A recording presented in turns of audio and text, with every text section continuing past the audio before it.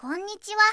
今回は大曲の花火直前ということで、大曲にあるラーメン屋さんを可能な限りまとめてみました。合計28点の紹介になります。かなり長い動画ですが、もしよければお店選びの参考にしていただければ幸いです。それではスタート。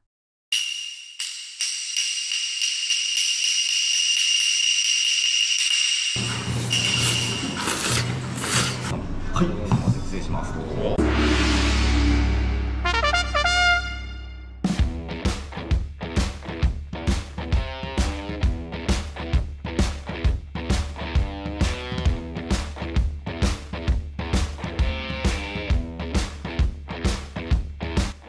いただきます。連日暑い日が続いておりますね。皆さん、夏バテになってないでしょうか。私は夏バテ知らずで絶好調でございます。いくら暑くても熱々ラーメンをすすります。いくらお腹いっぱいでも二郎系ラーメンを食べます。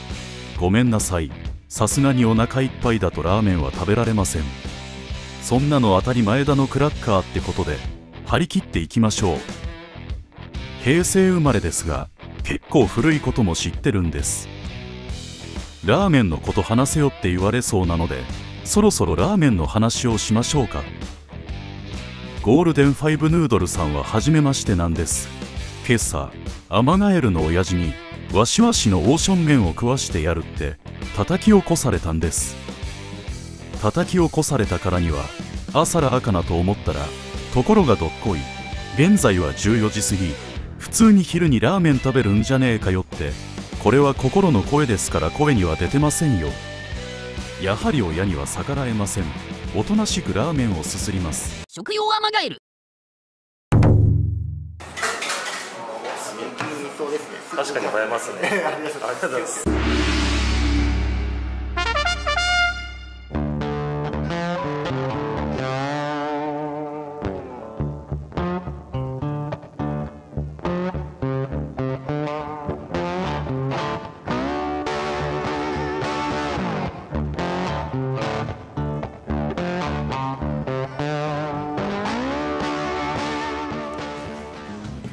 いただきます。まずはスープから見ていきましょう。背脂がたっぷりと入っています。女房が羨ましがります。梅そだこと。まずはネギチョモランマの頂上から少しずついただくとしましょうか。とにかくこのネギがすごいですね。おそらくネギの下には大量のもやしがあることでしょう。さあお楽しみのわしわし麺をすくい上げていきましょうか。超極太のわしわしのオーション麺、ここに来る理由がこの麺と言っても過言ではないだろう。たまんねえな。久々に食べたけどずっとこれが食べたかったんだ。この麺を口の中いっぱいにしてお腹いっぱいになりたかったんだ。やはりネギの下には大量のもやし、すべてマシマシにしたから量が半端ないぞ。今日はいつもより食欲がやばいから、このやばい量のネギ味噌大盛りもいけるんじゃないかな。梅そだべ。ゴールデンファイブヌードルのネギ味噌、まず食ってみれ。暑い夏でも汗かきながら食べるラーメン、最高ですよ。皆さんは暑い夏に熱いラーメンを食べることができますか？それとも冷たい系のラーメン専門でしょうか？暑い夏を乗り切るおすすめラーメンがありましたら教えてください。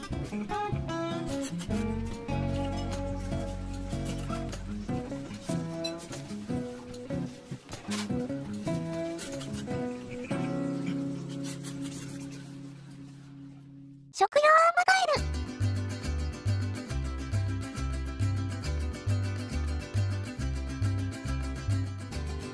ル。ゴールデンファイブヌードルさんの醤油並みを美味しくいただいております。秋田県内の二郎系インスパイアのラーメンを提供しているお店を調べますと、いろんなお店でやってるんですね。ちなみに私は夏でもアッツアッツのラーメンを食べるのが好きです。相変わらずアジア系のお店も行きたいんですけど、なかなか行けてません。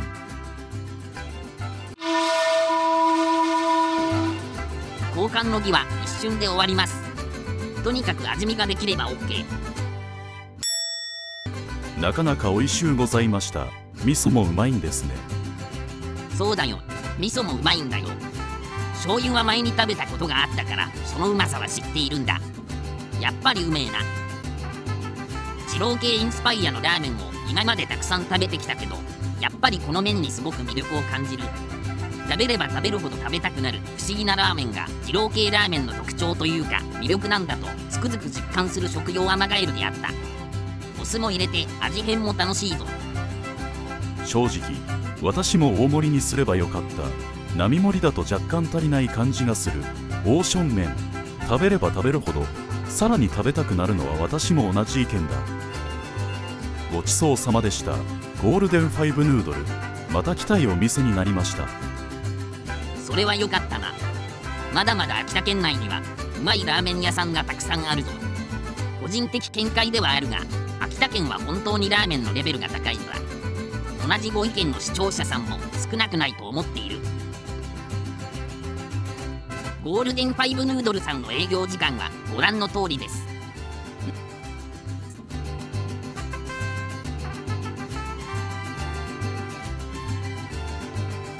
ごちそうさまでした。今日もラーメンを食べて幸せな気持ちになれました。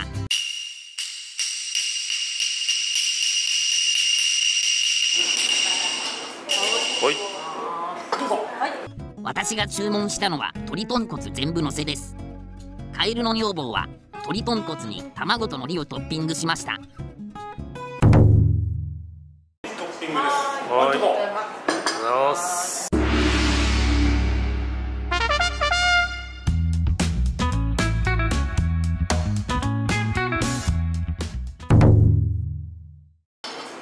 はい、どうぞ。ありがとうございます。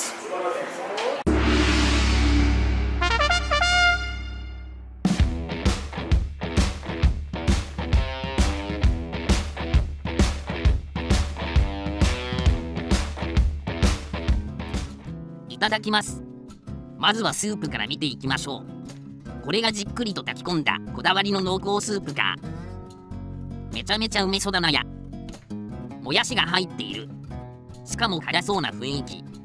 チャーシューは圧巻の大きさ。驚きを隠せないぞ。しかも2枚も入っている。これが全部のせの威力のようだ。家系ラーメンといえばほうれん草。味玉、海苔もたっぷりだ。麺をすくうと、あれ、麺が短くない。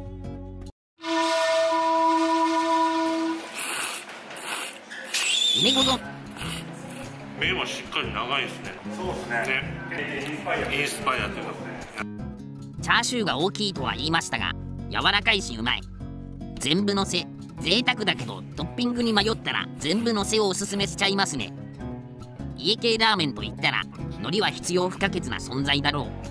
海苔で麺を巻いたりライスと一緒に食べたり、とにかく海苔はないとダメなんだ。おでられね。卓上にあるニンニクを入れてみるか。生玉ねぎも注文してみたぞ。ニンニクと家系ラーメンは切っても切れない関係だということが今確認された。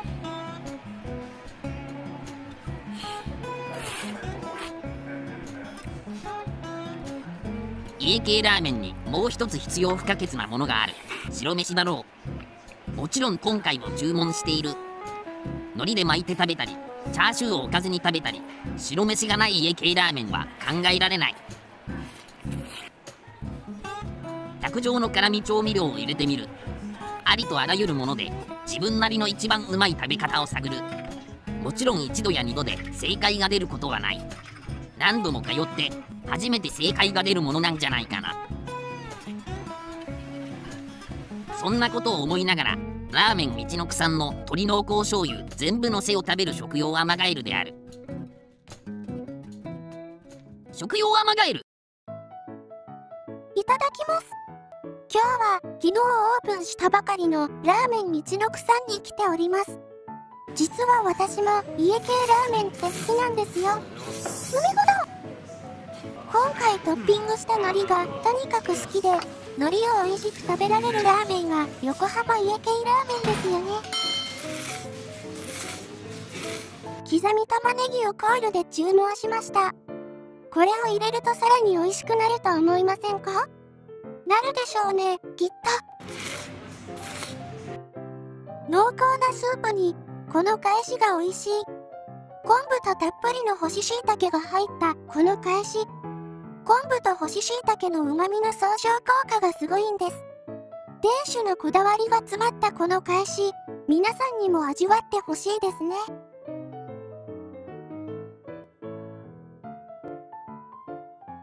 あと最後に、私が注文したもう一つのトッピング、味玉について、一言お話しさせてください。私普段あまり好んで味玉を食べないんですけど、この味玉が私の理想とするラーメンに入ってくる味玉そのものだったんです。黄身と味付けが最高に美味しかったです。こちらもぜひトッピングしてみてください。これよこれ、これが最高に美味しかったの。最後にチャーシューを食べたら完食よ。ごちそうさまでした。ラーメン道のくさんの鶏濃厚醤油、最高にうめがったよー。食用アマガエ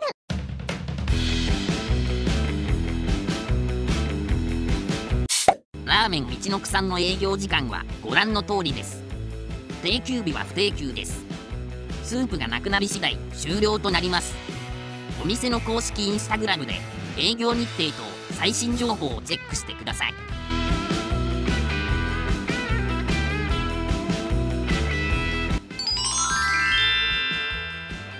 ごちそうさまでした。今日もラーメンを食べて幸せな気持ちになれました。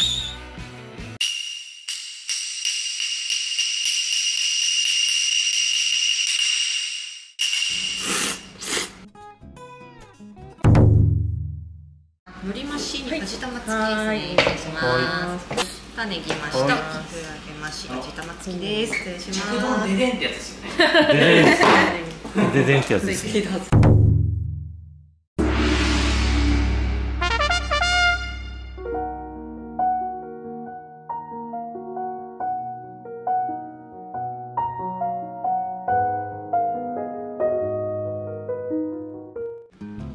いただきます。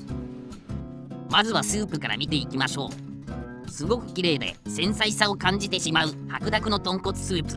これはうまそうだ。大好きなキクラゲをトッピング、真ん中にネギ、そして味玉もトッピングしたぞ。チャーシューはバラ肉だろうか。脂身もうまそうだ。麺をすくって実食だ。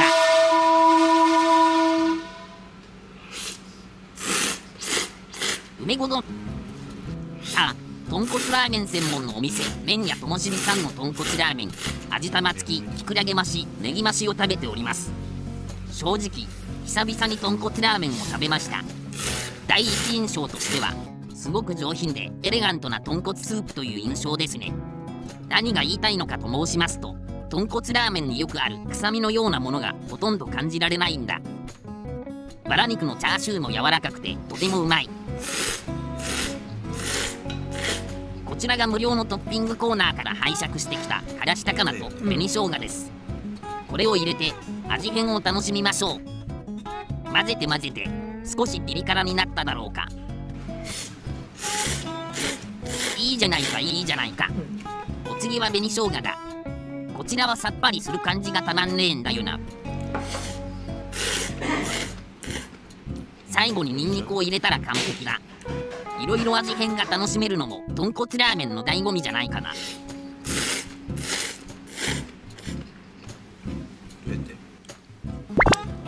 たまんねえな。ここまで勢いよく食べちゃいましたよ。替え玉するって言ってなかったか。何のことでしょうか。卵を美味しくいただいているところです。邪魔しないでください。すごくクリーミーでとろっとしたスープがやみつきになりますね。ごちそうさまでした。食用アマガエル。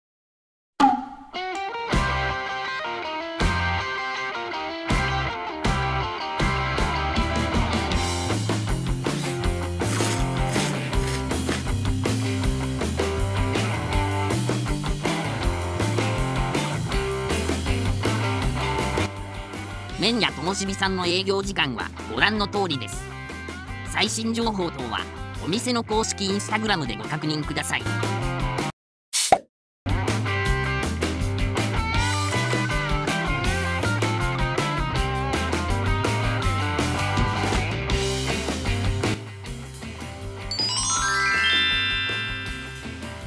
ごちそうさまでした。今日もラーメンを食べて幸せな気持ちになれました。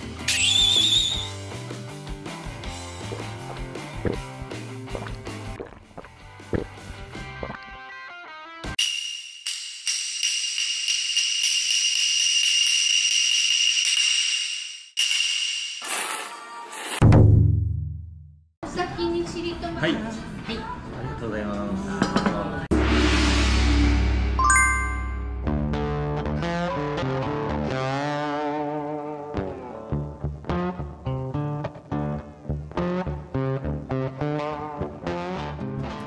いただきます。まずはスープから見ていきましょう。これが噂のチリトマトラーメンか。これはめちゃめちゃいい香りがするではないか。フライドレンコンや紫玉ねぎ、緑が映えますね。見た目もすごく綺麗。盛り付けが丁寧で目でも楽しませてくれる。ベーコンがチャーシューの代わりになるのか。麺をすくい上げて実食だ。梅ごと。このチリトマトラーメン、美と健康が気になるお姉さんや飲みすぎちゃったお父さんにおすすめとお店のインスタグラムに書いてありました。今日は飲みすぎたわけでもなく、朝から何も食べていない、すごくお腹が空いた食用アマガエルがただただ美味しくいただくという動画になっております。とにかくトマトの風味が豊かで、トマトの酸味がたまらなくうまいチリトマトラーメン。老若男女問わず誰にでも美味しくいただけるチリトマトラーメン、おすすめです。皆さんナポリタンは好きですか？タバスコと粉チーズのセット、これをかけたらまさにあの味が楽しめるんです。シャレでラゴド。麺をすくってすする。おでられね。お待たせしました。地玉のつけ麺です。はい、はい。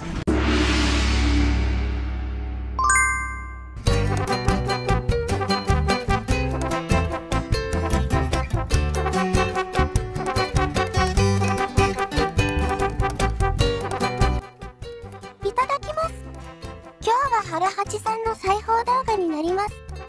すごく楽しみにしてきました。すごく優しい店主さんご夫婦が出迎えてくれました。味もさることながら、すごく雰囲気がいいお店です。洒落てます。前々からリサーチしておりまして、ラーメン原八さんのつけ麺はとっても美味しいぞという情報をキャッチしておりましたので、今日は絶対につけ麺を食べるって決めていたんです。一口食べたら、そのうまさに言葉を失いましたよ。本当にうまいつけ麺です。何がうまいかって、麺も美味しいですし、つけ汁の酸味がたまりません。これは飲みの胃袋でも麺が足りないことが始まっちゃうぞ。大盛りの方が良かったんじゃないかな。冗談抜きで言ってるぞ。また始まったか。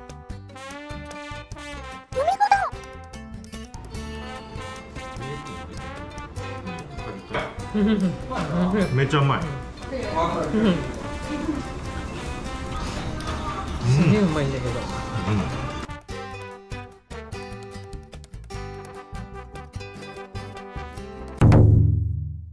ありがとうございます。下に塩しに混ぜてはい。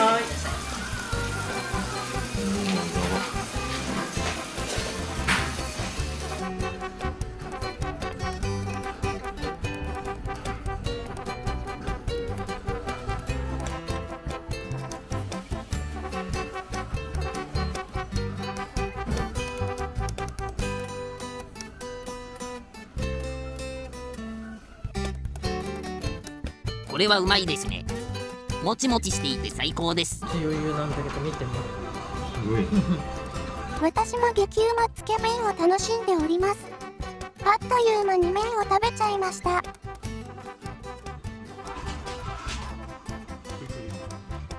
ご厚意でいただいた水餃子をいただきます。これまた美味しい。ありがとうございました。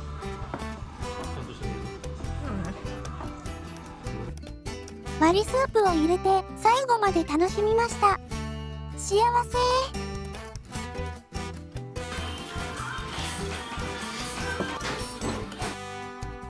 ごちそうさまでした。ラーメン腹八、最高ですね。ぜひお出かけください。食用アマガエル。ご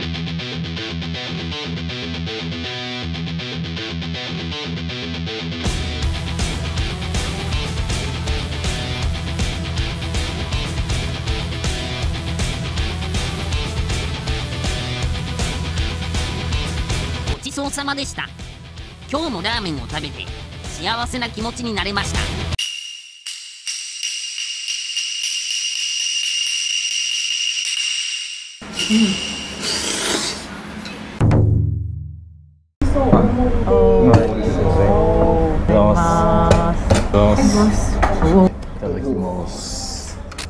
翼くんが注文したネギ味噌ラーメン大盛りはこちら。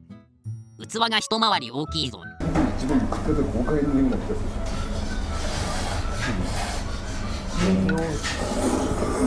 つ。翼くん豪快にすするなあ。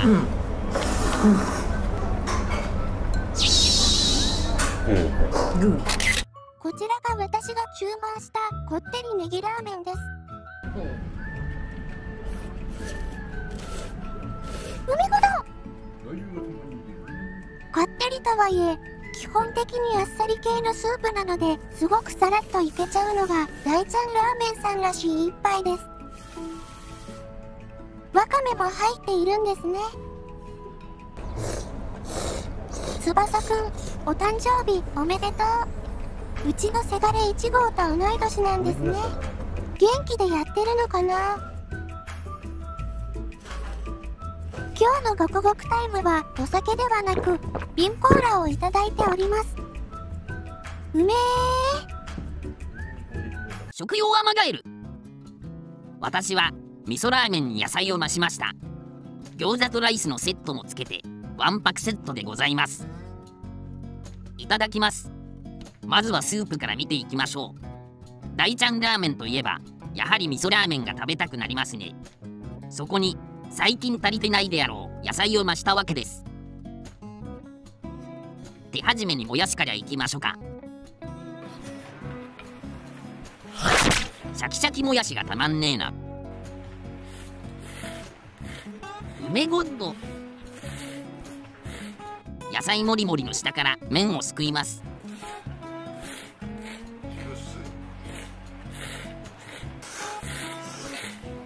ライスとセットの餃子をいただきましょうか。こちらは少々でいただきます。失礼しました。餃子の中から熱々な肉汁が飛び出てしまいました。やけどにもご注意ください。それにしてもうまい餃子だな。大ちゃんラーメンにお越しの際はぜひともライスと餃子のセットをおすすめします。きっとご満足いただけるはずだ。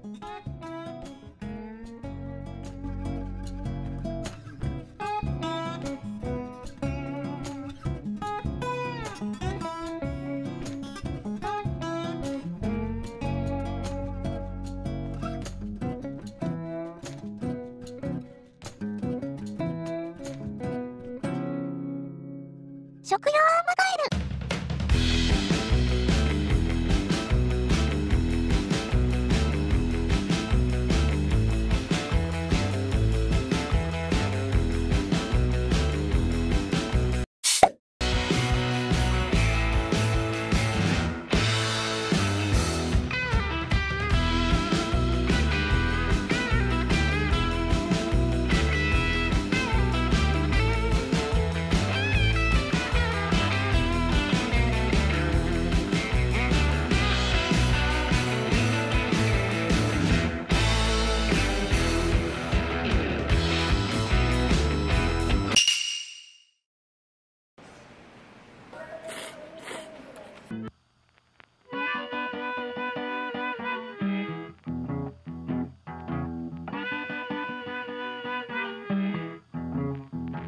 皆さんどうも。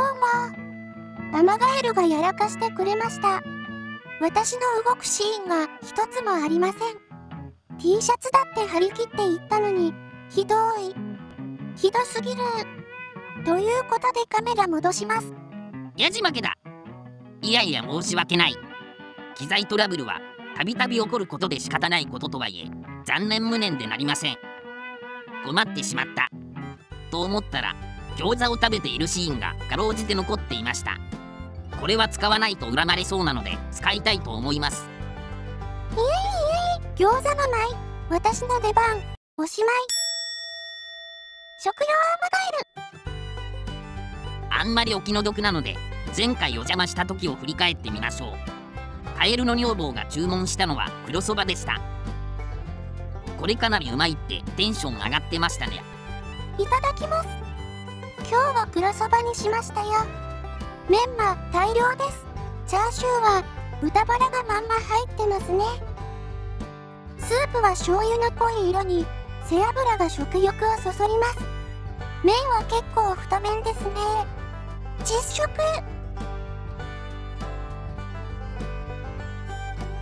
うわー、美味しい。スープの味は独特の甘みがあります。器も大きいし、ボリューム感がありますね。このメンマの味付け、かなり好みです。もやしがシャッキシャキなの。醤油味の黒そばもおすすめです。ぜひご賞味を。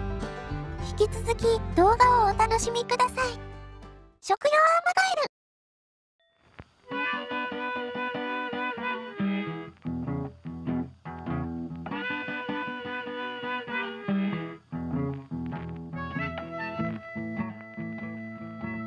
このラーメンは熊五郎さんよりおすすめしてもらった肉辛麺です。肉辛麺に辛ネギをトッピングしちゃいました。ここに来たらこの辛ネギはいっぱい食べたいんだ。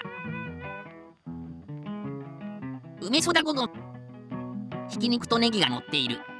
肉辛麺の肉はこのひき肉のようだ。麺は中太の縮れ麺だろうか。もやしも入っているではないか。もやしと辛ネギの噛む音がたまらない。味も食感も大好きだ。今日の役目を果たした向かいにいる女房からキムチのお裾分けだ。キムチラーメンっていうくらいだからキムチが大量に入っている。そう言っている。私の注文した肉辛麺にもキムチは合うだろう。大歓迎だ。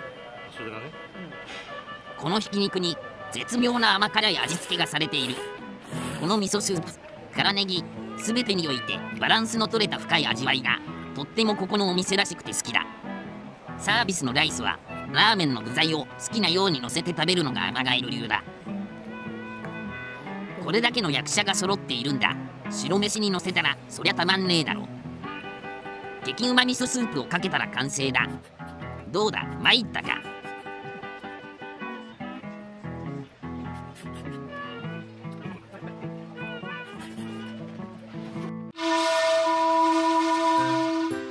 これが私の注文した大辛味噌キムチよ。すごいキムチの量でしょ。今年は辛いラーメンに挑戦するっていろいろと挑戦しているんだけど、この大辛キムチラーメンの辛さもなかなかの辛さですね。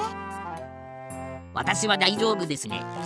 キムチの酸味が効いていてうまいですね。味噌とキムチって相性がいいですからね。交換の儀終了。食用アマガエル。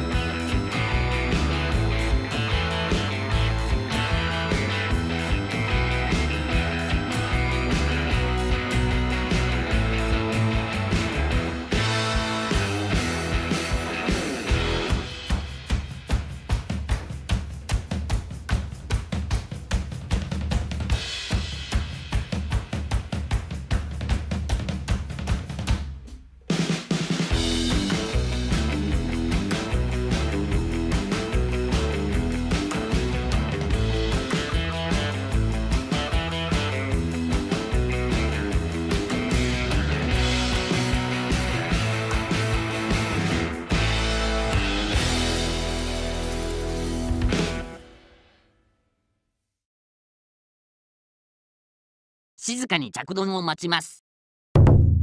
はい。おお。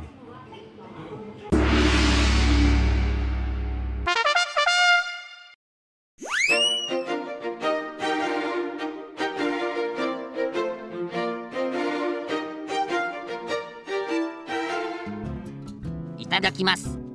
まずはスープからいきましょう。見た目はシンプルな味噌ラーメンです。スープもこの通りあっさりとした印象です。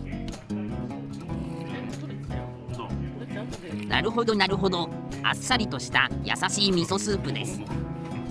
麺は中細の縮れ麺でしょうか。ちょうどいい茹で加減でうまそうな麺です。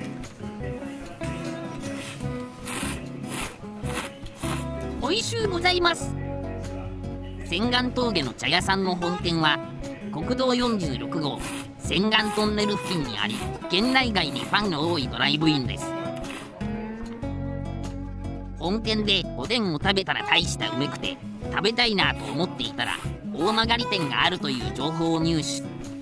早速お邪魔した次第です。今や全国的にも知られる看板メニューのおでんは、先代から受け継ぐ甘口だしが染みた素朴な味と、一つずつ皮を剥いて面取りし、厚く大きく切った大根が特徴的。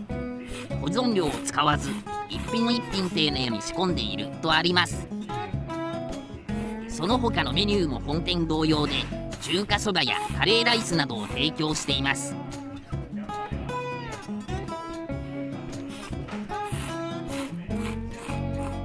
カツ丼が来る前に味見をしています。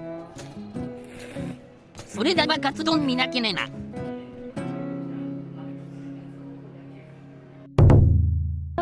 いえいえ、全然待ってないです。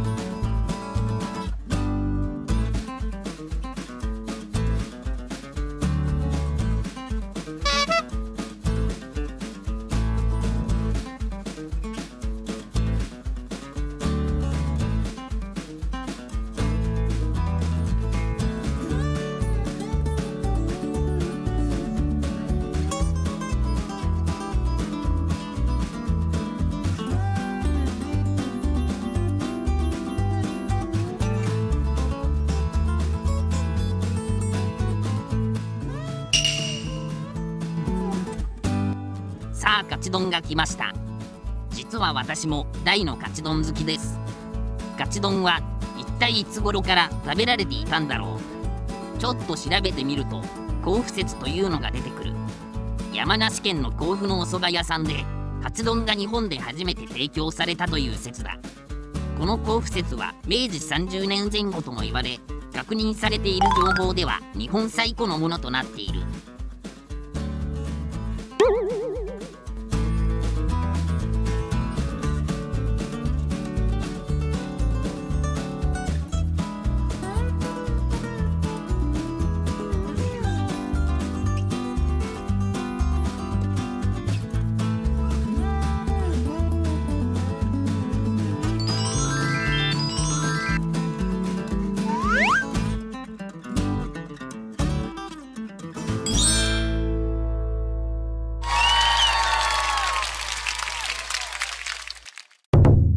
ございます。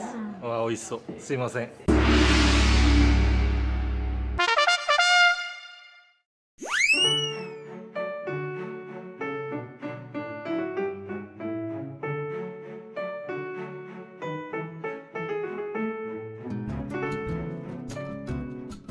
さあ千貫峠の茶屋さんの名物であるおでんが到着しました。投げごど。今回私が注文したのは大根、卵、ちくわです。昆布は形の崩れたものをサービスしてくれたようです。ありがとうございます。大根の存在感がいいですね。おでんといえばやっぱり味の染みた大根が重要です。何度も申し上げている通り、ここのおでんの味は甘口の味わい深い、何とも言えないうまみがたまらないんです。梅ごと卵の杉なんだよ。カレカレカレカレカレカレ。ガラスつけすぎだ。怪しかだね。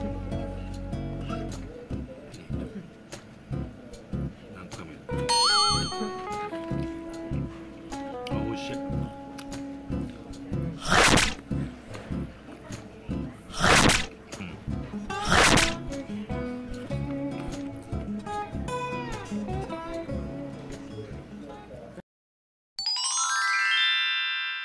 大した梅がった。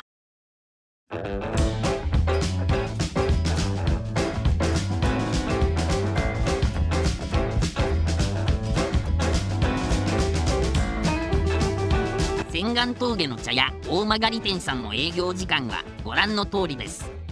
定休日は毎週火曜日と第2、第4の月曜日です。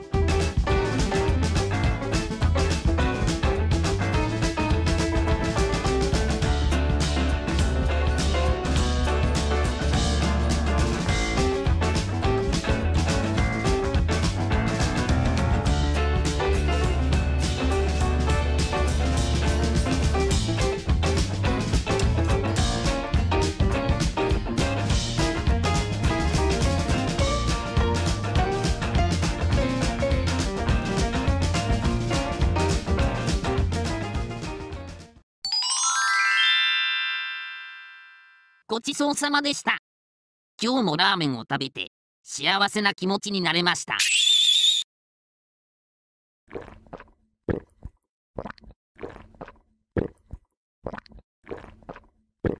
お店の方が丁寧に案内してくれました。早速メニューを見ていきましょう。来る前から決めてました。今日はカルビラーメンランチ一択です。冷麺も大好きです。お肉とご飯とドリンクがついたお得なランチメニューが並びます。不動の人気ランチメニューはリンゴカルビランチです。確かにこのボリュームで800円はお得しか感じません。オープンの11時から11時半の間に来るとさらに150円引きになるのは驚きです。今度またこれを食べに来ようと思います。すみません。カルビラーメンランチを2つください。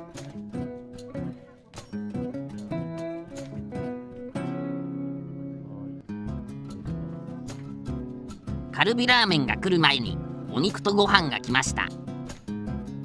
これが人気のリンゴカルビですか。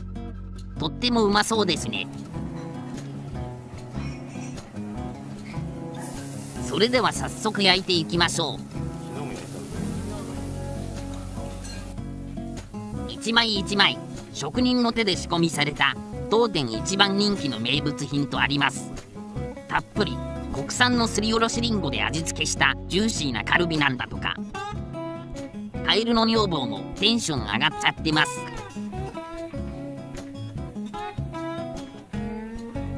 このお肉ならご飯何杯でもいけちゃいそうですね。前回から引き続き今回も高校生の胃袋が大暴れしそうな予感。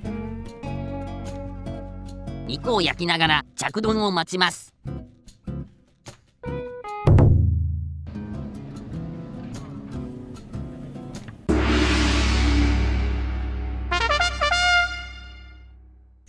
いただきます。まずはスープからいきましょう。わあ、焼肉屋さんのカルビラーメンだ。これ絶対うまいやつ。たまんねえな。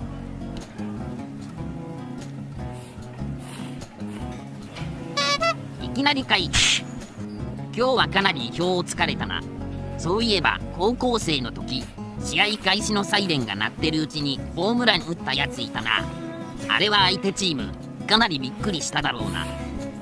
いただきますの直後の白髪ネギはそれに近いインパクト。麺は中太の縮れ麺でしょうか。歯ごたえもあり適度な茹で加減です。スープは多少の辛さはありますが、激辛というには程遠い感じで、牛骨スープやコチュジャン、唐辛子を合わせたような感じの甘辛いスープが食欲をそそります。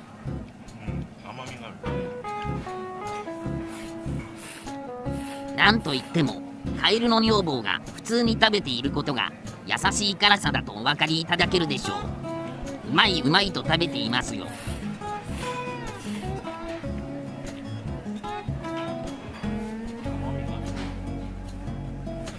今日も箸が止まらない感じになっていますね。スープの中にゴツゴツした肉の塊が麺をすくうたび箸に当たります。これは一体何でしょう。正体はこれです。肉の塊です。梅子丼。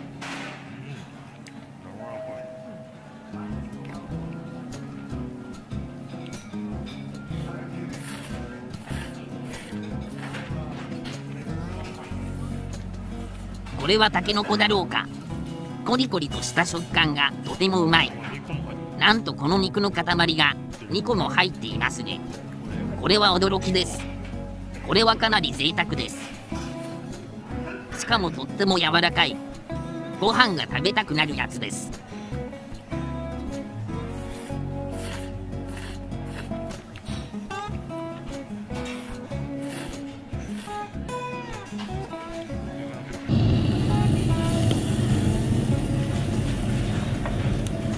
カルビラーメンを食べながらたまにリンゴカルビを焼くなんて贅沢なランチタイムなんでしょう。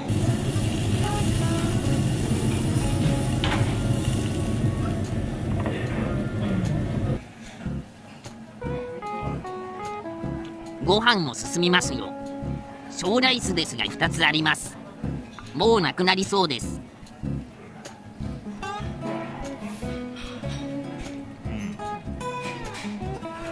さあラーメンを食べていきますよ。もう食欲全開ですよ。もう誰にも止められません。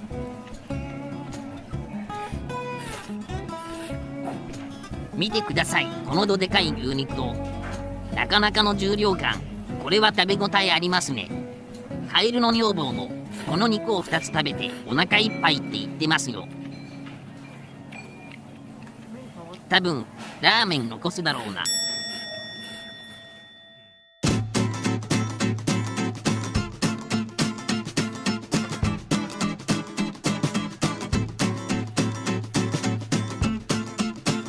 焼肉大道門大曲店さんの営業時間は投資営業で午前11時から午後9時まで。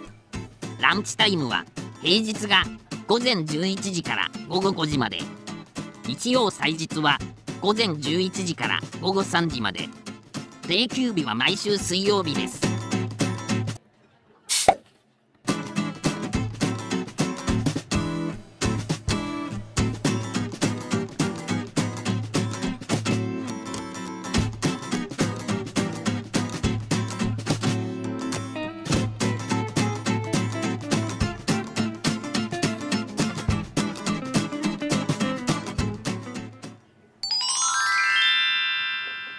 ごちそうさまでした。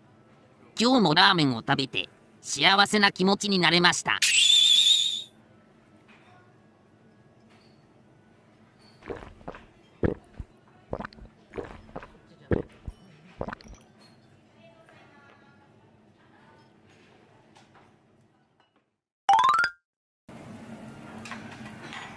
ラーメンを食べて食後の焼肉を食べていると、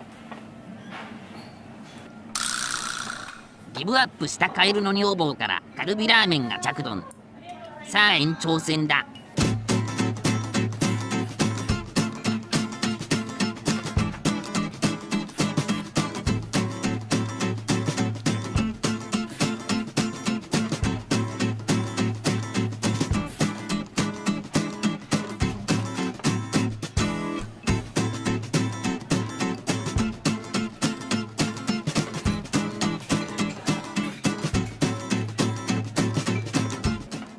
まだまだいると。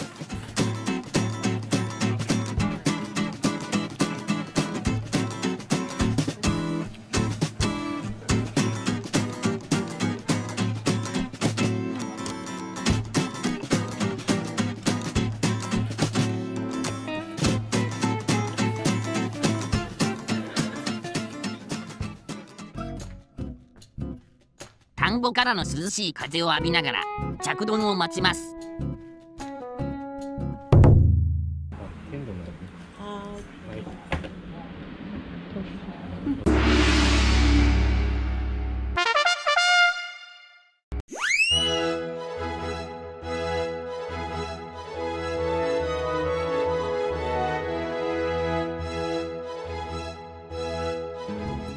いただきます。まずは鶏天丼からいきましょう。これはうまい。大した梅なんや。鶏天がふんだんに乗っかってます。大きめにカットされたお豆腐の存在感もいいです。おはようございます。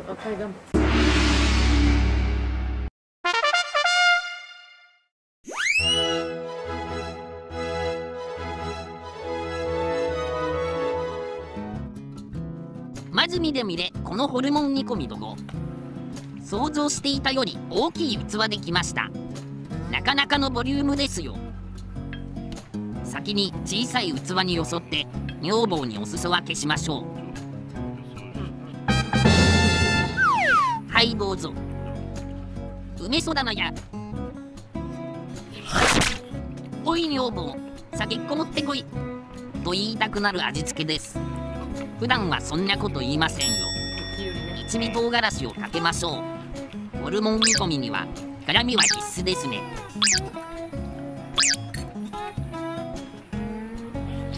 生ビールが飲みでくなってきたで。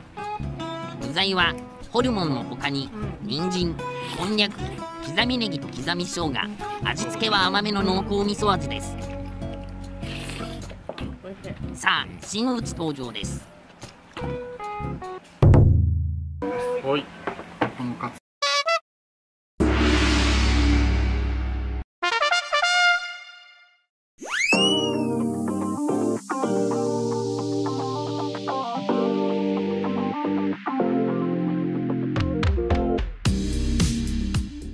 いただきます。まずはこのとんかつ、お店からのご厚意でいただきました。ありがてほど。今日は珍しいご当地グルメ、カレーウーメンを食していきます。麺は中華麺らしいのですが、かなり太いですね。うどんみたいに見えます。そばやうどんに使われるような和風スープの上にカレールーががっつりと乗っかっちゃってます。それでは実食です。インド人もびっくり。カレーウーメン梅ごとご厚意で入れてくれたカツが入り、カツカレーウーメンになってるね。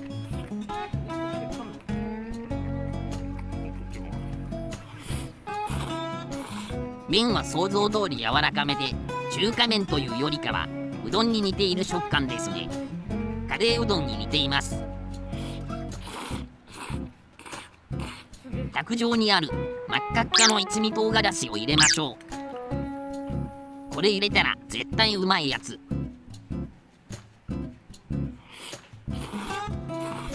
最高だなや。どことなく懐かしい昭和の感じがたまりませんね。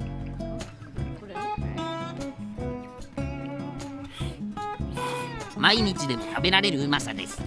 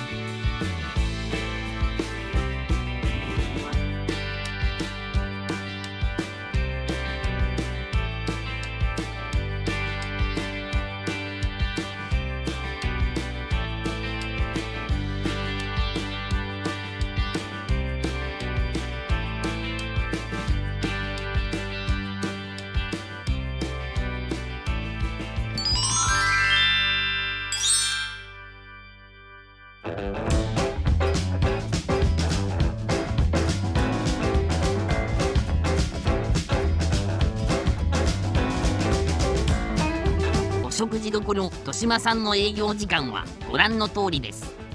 定休日は毎週月曜日です。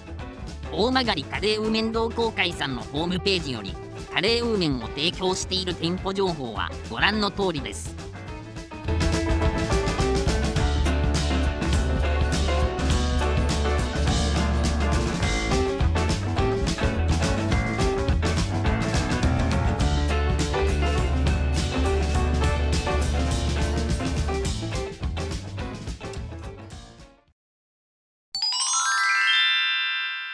ごちそうさまでした。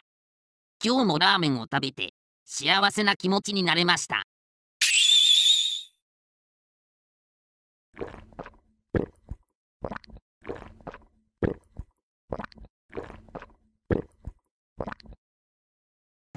懐かしい音楽で昔を思い出しながら着丼を待ちます。シストバーダブルですね。熱いのでお気をつけください。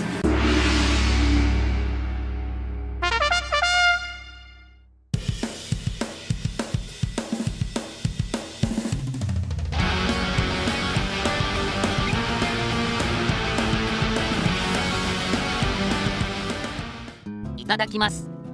まずはスープから見ていきましょう。こちらがラーメンモッシュさんでもあっさり系に属する串そばです。とてもいい香りがするな。トッピングの海苔は別盛りです。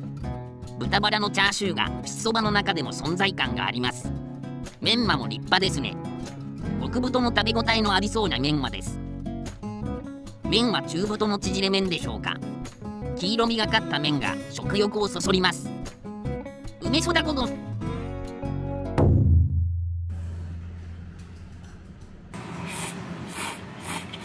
梅ご丼。麺ダブルにしたので麺が器いっぱいで汁なしラーメンみたいですね。器にあるラーメンモッシュが隠れちゃってます。この極太メンマは程よい歯ごたえがあって好きですね。味付けもいい。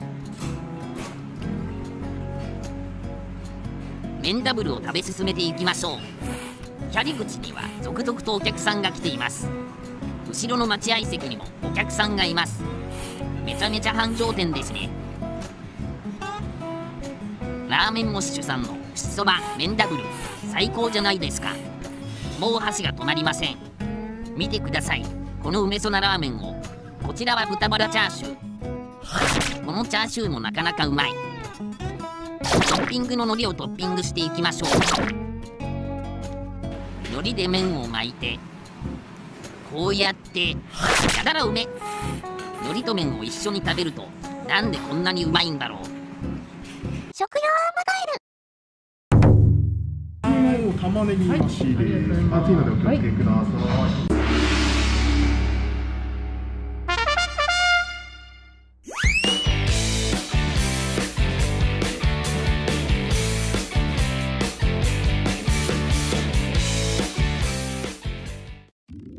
いただきます。今回お邪魔しているお店は大仙市のラーメンモッシュさん。ずっと来たかったお店なんです。勝手に女房としましては券売機を見た瞬間、この極濃ラーメン一択でした。この粉末状のものは魚粉でしょうか。スープになじませていきましょう。わー、とってもいい香りですね。スープにとってもとろみがあってドロドロっとした感じがたまりませんね。そこに玉ねぎをトッピングしたところが今回のポイントです。メンマも好きな具材の一つです。おいしい。海ぶど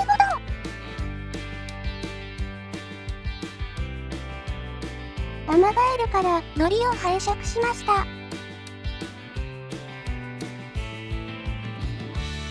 大量のげんこつやもみじなんかで炊き出したというトロトロのスープはお肌にも良さそうな感じで女性にもおすすめの一杯です。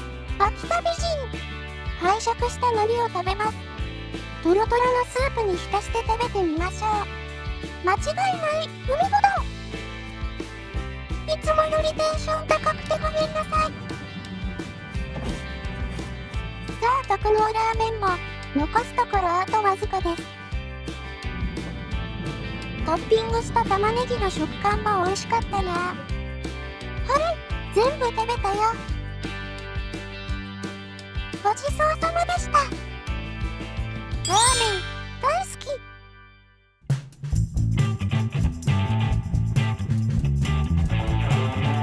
き。ラーメンモッシュさんの営業時間はご覧の通りです。定休日は毎週火曜日です。最新情報に関してはラーメンモッシュさんの公式インスタグラムをチェックしてください。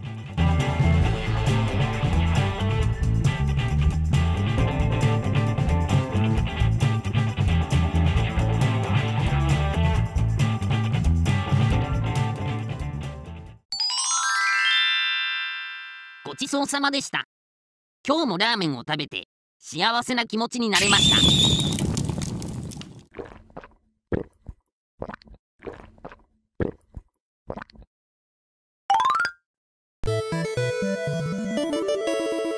これは食用アマガエルチャンネル初期の頃のオープニングです。今回の動画に出てきたラーメンモッシュさんを訪れていました。めちゃめちゃカメラがブレブレですね。今でもラーメンモッシュさんの大ファンである友人 K と行きました。奥にいるのは友人 A ですね。友人 K はこのからしびが大好きということで、今でも変わらずこれを食べているんだとか。これがからしび。これ何？からしび松葉と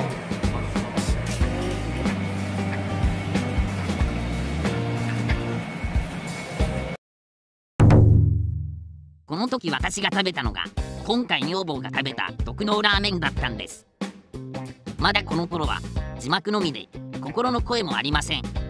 登録者も身内の数人だったと思います。こんな頃があったからこそ今があるんだなぁとしみじみ感じております。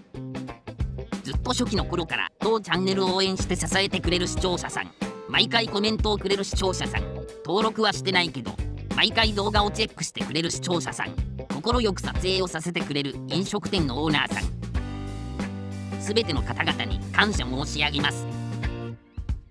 こちらが大曲ラーメンさんのラインナップです。チャーシュー丼もあります。辛さも選べるようですね。今日は辛いのが食べたい気分だ。卓上にあるメニューで最終判断をしよう。南蛮ラーメンが名物のようだ。南蛮とは塩豚骨に辛みが入ったもの。ぜひお召し上がりくださいとある。噂ではチャーシューが絶品らしいということで、女房は南蛮チャーシュー、私はネギ味噌チャーシューにすることに決めた。ファイナルアンサーだ。食用アマガエル。はい、ありがとうございます。はい。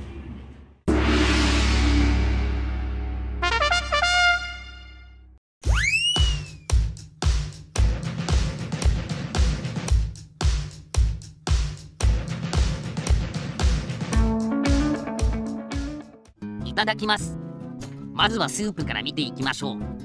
なかなか辛そうなスープですね。今回は辛さ2を選びました。こちらが噂のチャーシュー。見るからに柔らかそうなチャーシューです。確かにうまそうだ。刻み海苔の下には白髪ネギが入っています。ごまもふんだんに使われています。少し黄色みがかった麺は中細のストレート麺でしょうか。梅そだこと。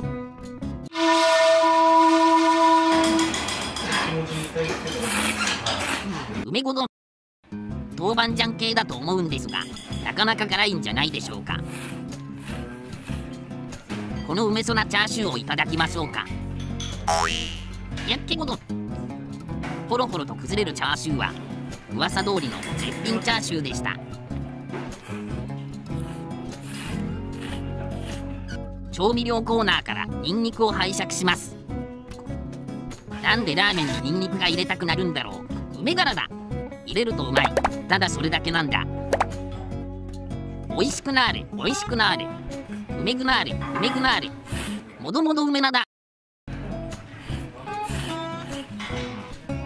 この辛い味噌スープとニンニクがこれまたベリーマッチングなんだな。刻み海苔が程よく絡んだほろほろの柔らかチャーシューを食べていく。すかさず麺とネギを食べる。ああ最高だな。箸が止まらねえ。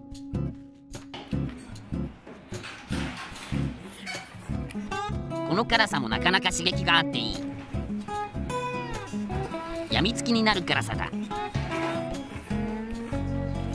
食用アマガエ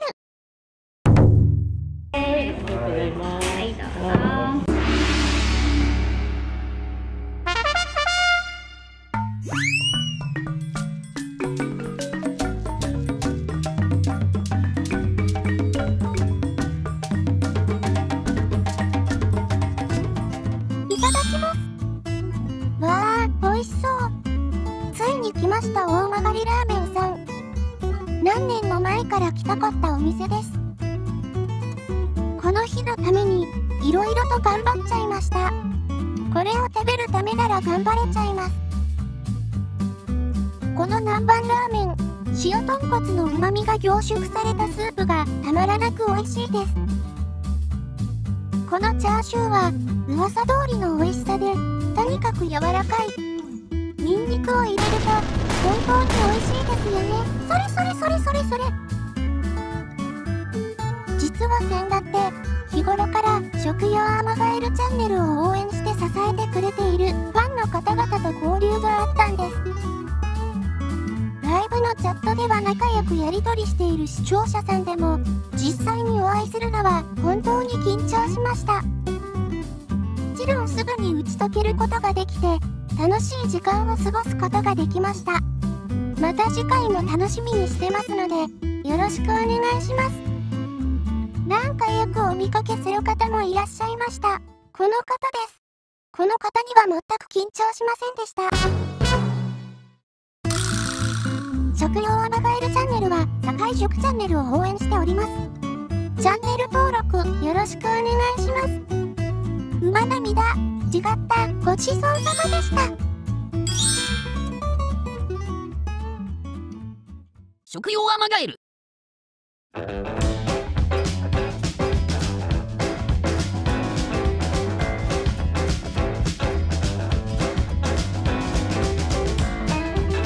大曲ラーメンさんの営業時間はご覧の通りです。定休日は毎週水曜日です。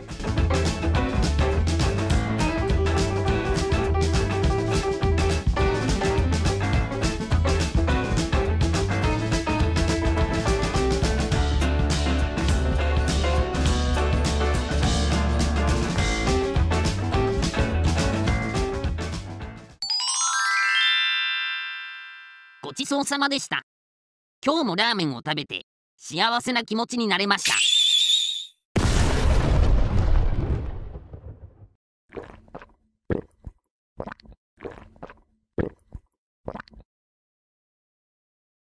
梅バレ梅っ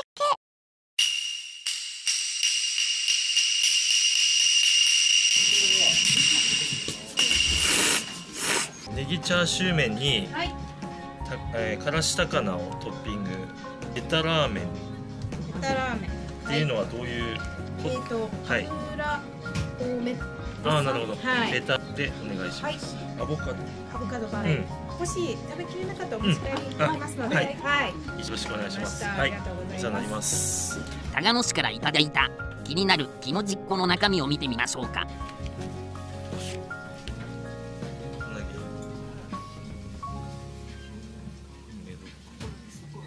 なんと中身は小投げラーメン1杯無料券でした。しかも長野市の直筆ですね。この度は粋な計らい本当にありがとうございました。ありがとね。長野市チャンネル。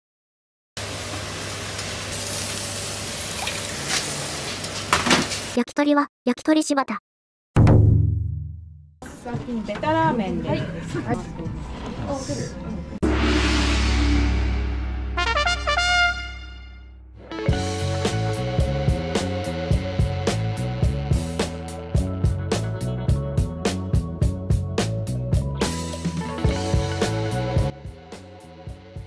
いただきます。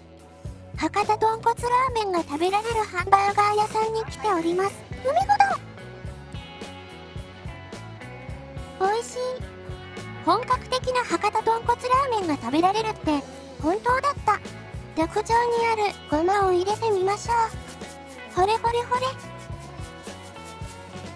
おりゃおりゃおりゃおりゃおりゃ。それそれそれそれそれそれ。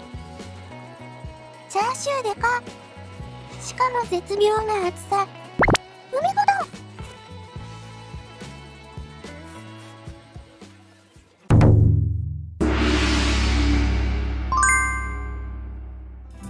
いただきます。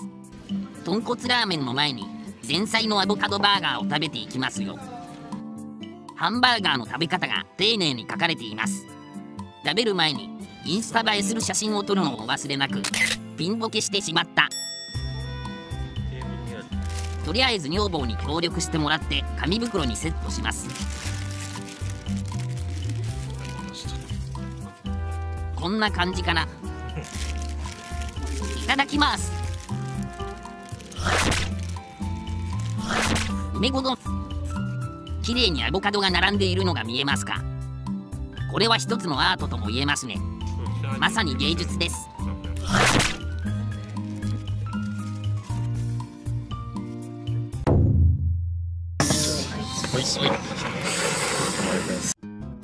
いただきます。これがネギチャーシュー麺ですか。チャーシューがすごいことになっていますね。トッピングのからし高菜はボリューム満点ですね。これ好きなんです。引き続きスープの方を見ていきましょう。具材は刻んだキクラゲ、たっぷりのネギとチャーシューがたまりませんね。麺は博多豚骨ラーメン定番の細ストレート麺です。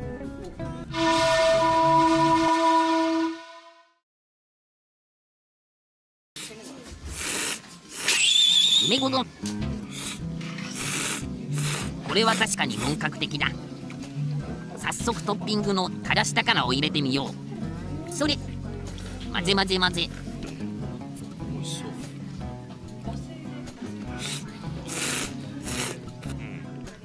このチャーシュー見てくださいよ。梅そだべ、紅生姜の定番ですね。入れます。女房がごまは絶対に入れた方がいいって言うので入れます。梅ごど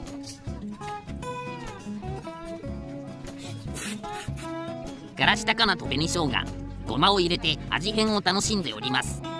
ハンバーガー屋さんでこんな本格博多豚骨ラーメンが食べれるとは驚きです。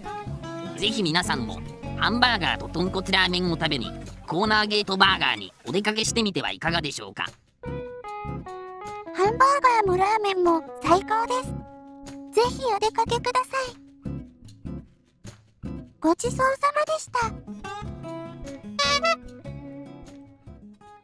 食用アマガエル。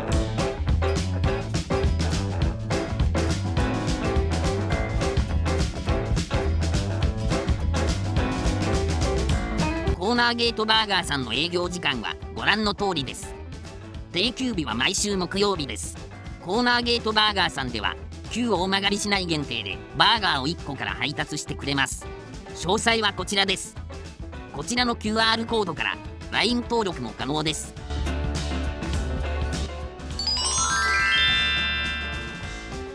ごちそうさまでした。今日もラーメンを食べて幸せな気持ちになれました。手際のいい手さばきを見ながら静かに着丼を待ちます。はい、ありがとうございます。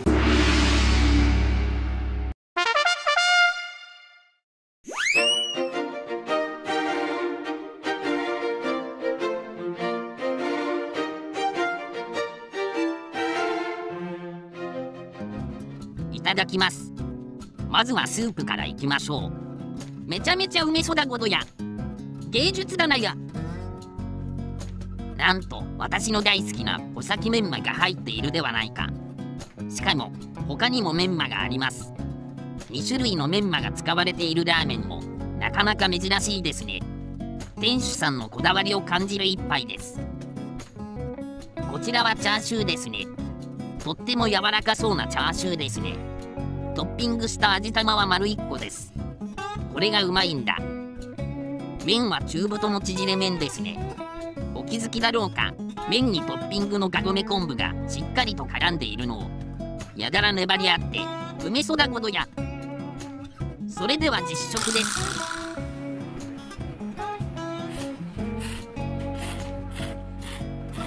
これなば梅な。見た目もいいわ、味もいい。こねられねな。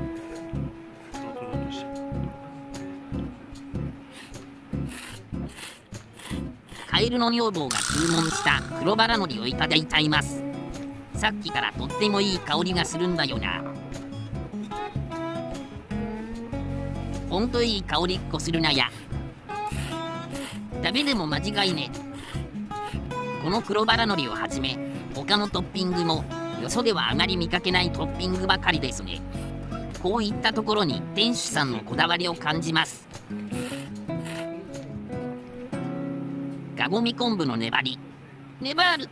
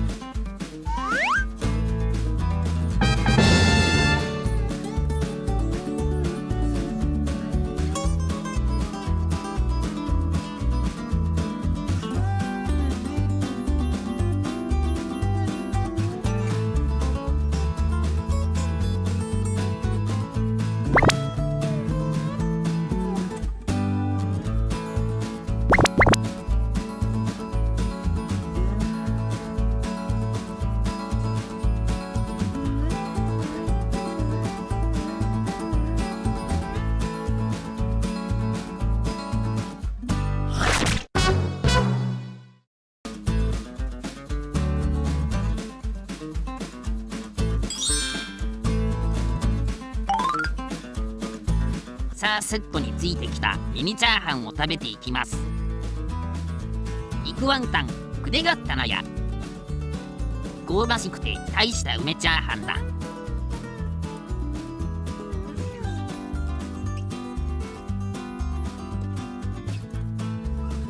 あっちゅう間に食ってしまった。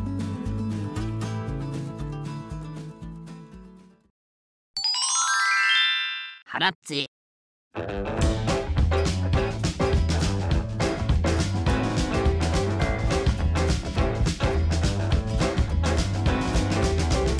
中華そばで小松さんの営業時間は昼営業が午前11時半から午後2時半まで、夜営業が午後6時から9時まで、毎週日曜日は昼営業のみで午前10時半から午後3時まで、定休日は不定休です。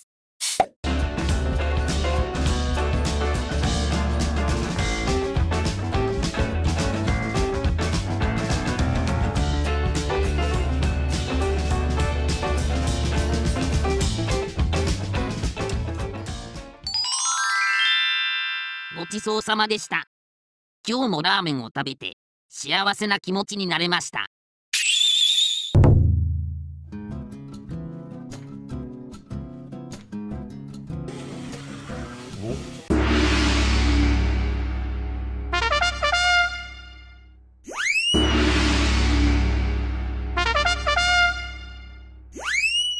いただきます。まずはスープからいきましょう。ご覧ください。赤い血の池地獄だ。これは辛そうだ。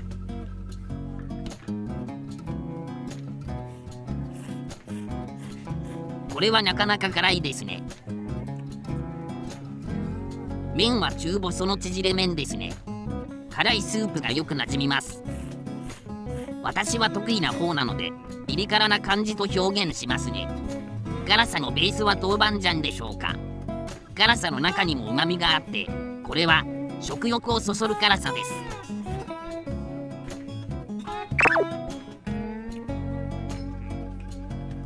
夏はなんとなく辛いものを食べて汗をかきたいという願望があります。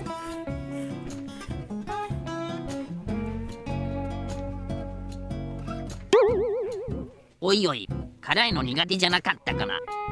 大丈夫かな。大丈夫じゃなかったみたいです。言わんこっちゃない。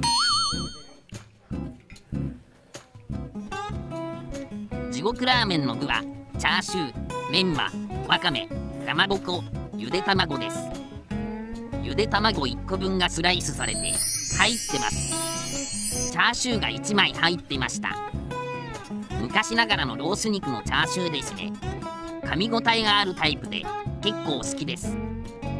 メンマは少し甘めのあるタイプで好き嫌いが分かりそうです。個人的には穂先メンマや極太メンマが好きです。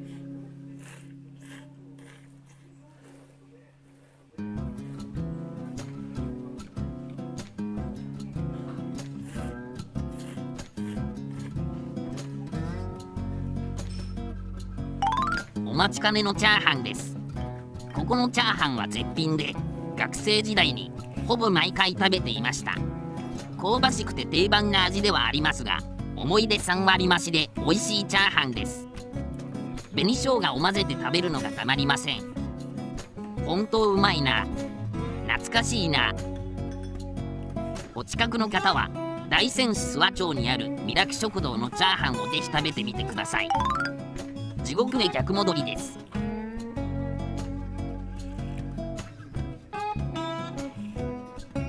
地獄ラーメンってネーミングはよく使われると思うんだけど、誰でもどんなラーメンか一瞬で想像できるネーミングですよね。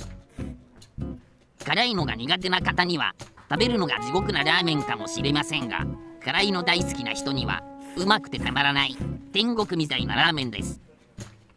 これからまだまだ暑くなりますが、熱中症に注意しながらこの夏はこんな感じの地獄ラーメンを食べ歩いてみたいですね。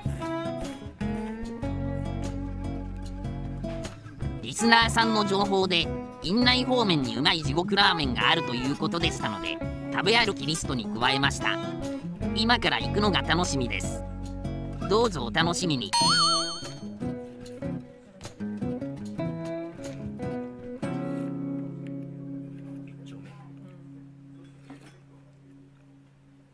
口はいいんだよ俺。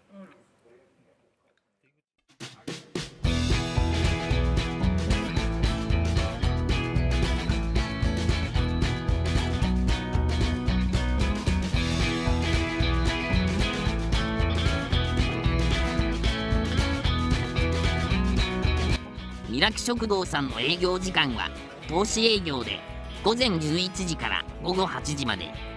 定休日は火曜日です。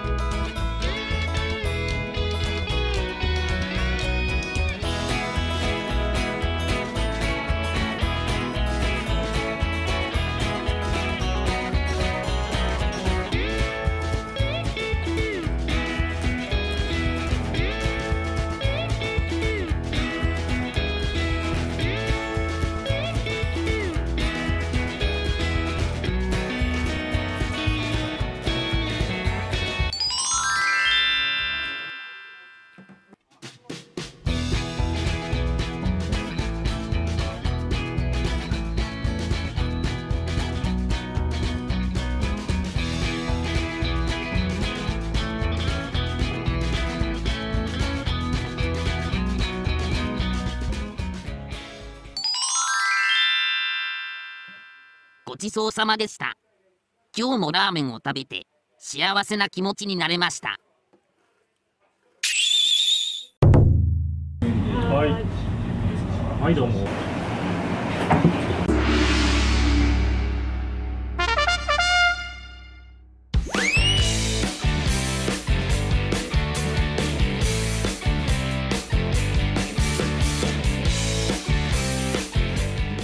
いただきます。まずはスープからいきましょう。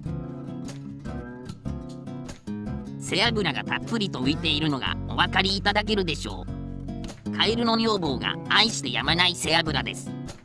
具はチャーシュー、海苔、麺は赤くて辛そうな粉末、味のついたひき肉、煮卵が丸1個、ネギです。麺は中太の縮れ麺です。赤く染まった背脂たっぷりのスープといい感じに絡んでとってもうめそだなや。それでは実食です。うめごど。もっとこってりしているラーメンだと思っていたんだけど、食べてみると意外とあっさりとしていて食べやすい。メンマもうまいぞ。盛り付けも綺麗です。大した梅ど。梅がいがったなや。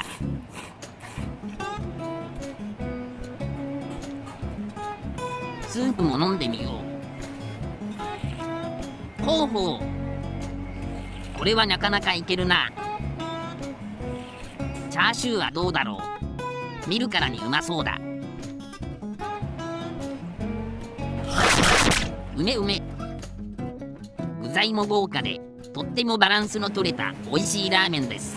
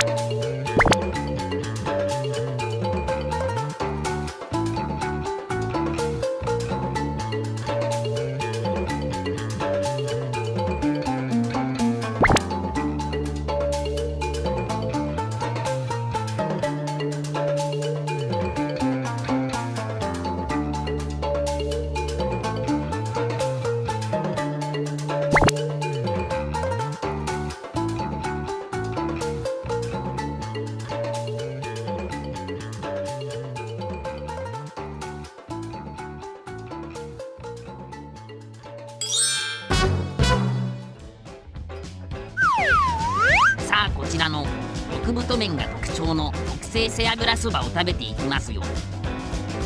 まだまだ胃袋にはかなりの余裕があります。お店にはリアル高校生もいますからね、負けてられません。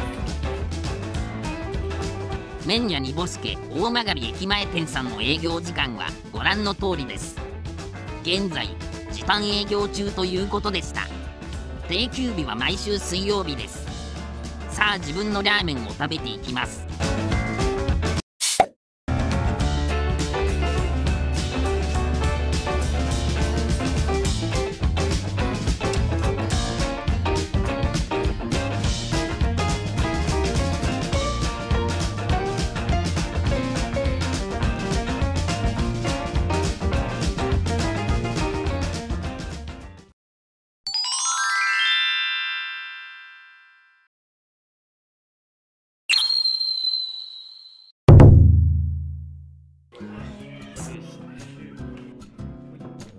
提供時間はとても早かったです。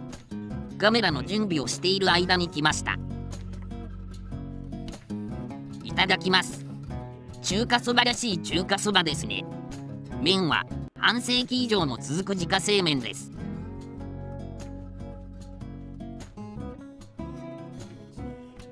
チャーシューは脂身のないパサパサ系です。メンマはこだわりを感じます。味がとっても好きな味でした。定番のお麩です。後ほどね。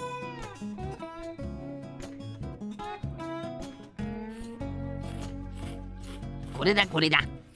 今日どうしても食べたかった味はこれだ。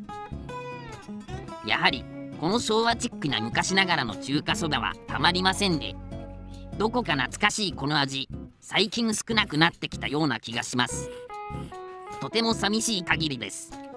そんな中、ここ繁盛軒支店さんは2代目の息子さんがこの半世紀以上の続く味を引き継ぐという子で心がほっこりします。陰ながら応援させていただきます。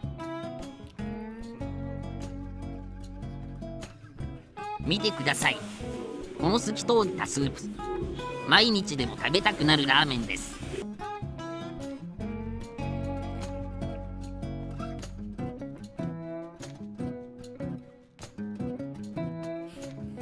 自家製麺の喉越しがたまりませんね。やみつきになります。なぜか中華そばに入ってる脂身のないパサパサ系のチャーシューが好きなんですよね。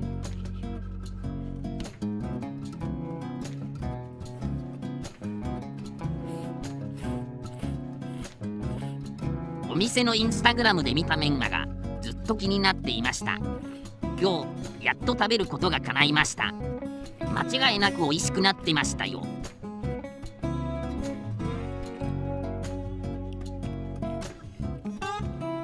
揚げ玉ご自由にどうぞもありました。いろいろと気遣いが感じられました。今回はノーマルの中華そばがうますぎて入れるのを忘れてしまいました。次回は入れてみようかな。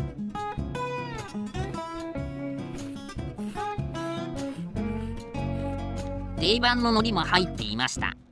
やはり中華そばに海苔はなくてはならない具ですね。うちで食べる海苔とはちょっと違う感じがしました。ふわっと溶けて美味しかったです。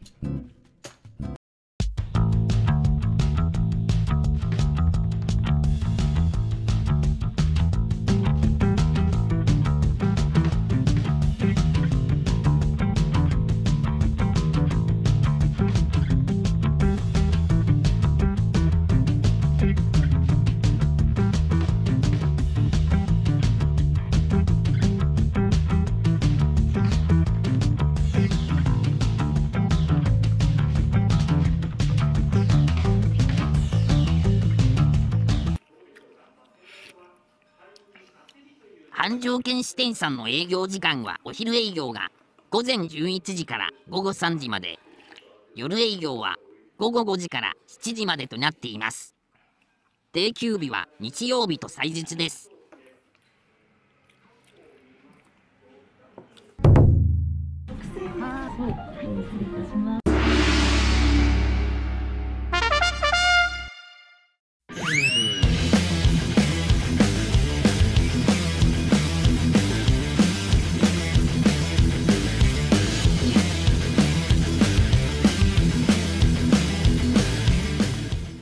いただきます。まずはスープからいきましょう。スープに背脂が浮いているのが見えるでしょうか。大辛の割にはスープは普通の味噌ラーメンの色です。上に乗っかっている具材には大量の唐辛子がかかっています。もう真っ赤っかです。北斗さん自慢の浅草開花楼製麺の麺をすくい上げます。結構太めの麺ですね。とっても有名な製麺所ですよね。東京あたりではお店にここの箱があれば間違いないお店だと言われてるとか言われてないとか。最近ではラーメンにおいて味の決め手となるスープと同じくらい麺の重要性が叫ばれていますね。ここの麺も小麦の風味豊かでコシがあり、ラーメン北斗さんのスープとベストマッチングじゃないでしょうか。麺はまさにお店の顔になるわけですね。チャーシューも分厚くて大きめのが2枚入ってます。怪しか梅ごど味見をしたなら辛さレベルをお願いします。辛さに関しては大辛というほど辛くはないですね。スープ自体は背脂の甘みもあり飲みやすくてとってもうまいです。大好きな煮卵が2つ入っていました。半分に切っているので丸1個ですね。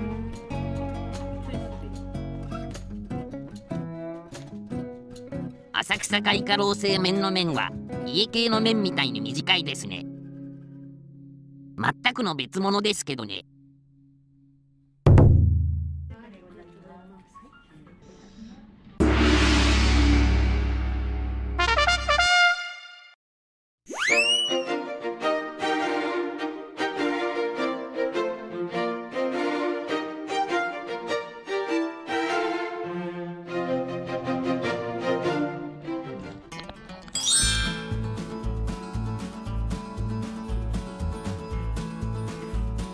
相変わらず背脂とかこってりしたものを頼んでますね。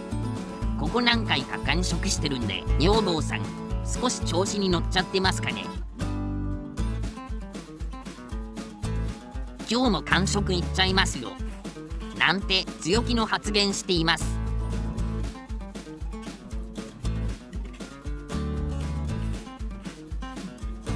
大好きな穂先メンマが入ってたんで、さらにテンションが上がっちゃってます。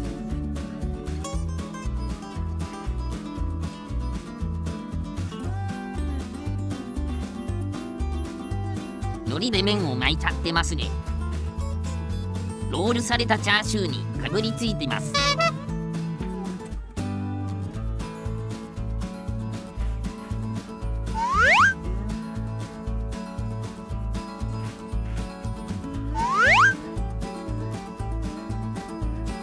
カエルの女房でもいけちゃう辛さです。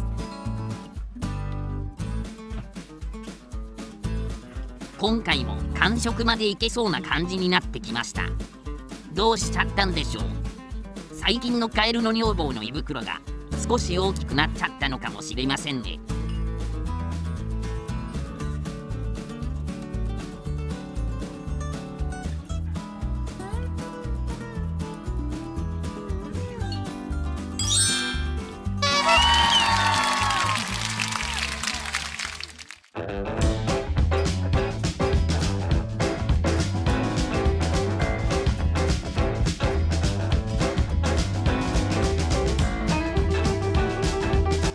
ラーメン奥と大曲駅前店さんのランチ営業時間は午前11時から午後2時半まで。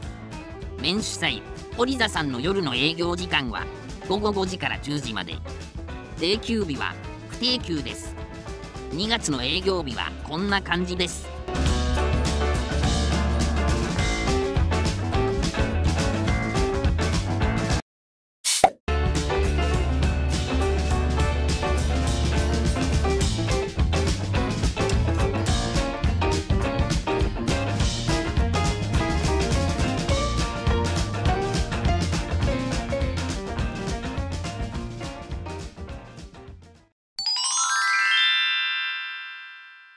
ごちそうさまでした。今日もラーメンを食べて幸せな気持ちになれました。はい、ありがとうございます。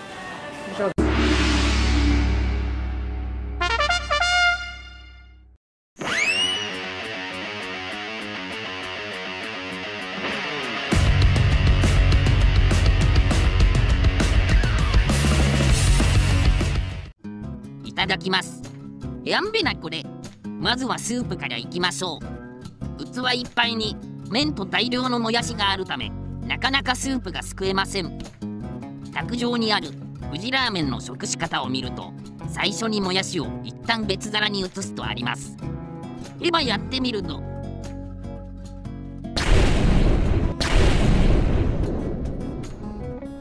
大量のもやしを別皿に移した後に麺をすくい出してみましょう。これは優勝県ならではの超極太麺ですね。梅そだごど。それでは実食です。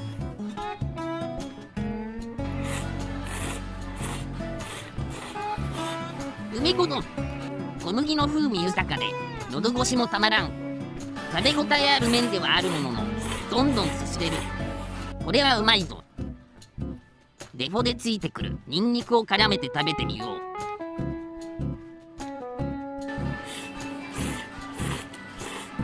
ひたすら麺をすする。ガンガンすすっていくと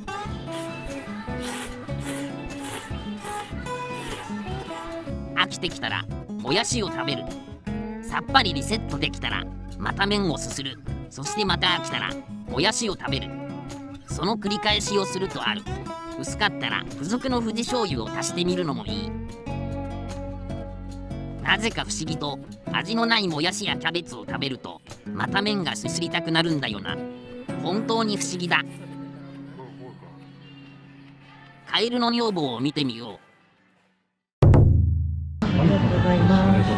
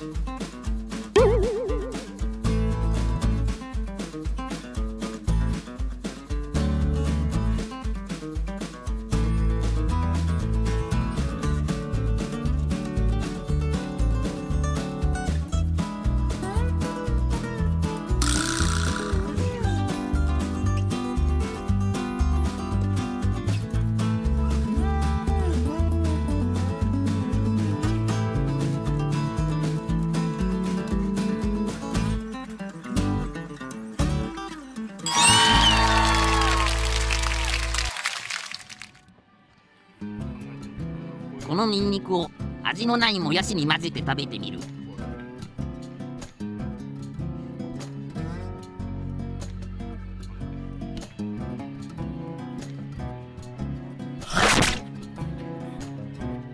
たまんねえな。まだまだ麺がこんなにもありますよ。もちろん高校生の胃袋もかなり余裕があるんでご安心ください。こんな風に混ぜてまんべんなく味をなじませます。おいしくなーれ、おいしくなーれ。なんかテンション上がってきたと。カエルの女房にも心配されちゃいましたが、勝負はこれからです。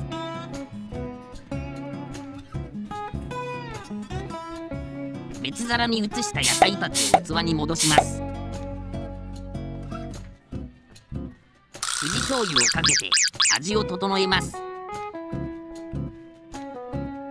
魚粉も入れちゃいます。さあ行くぞ。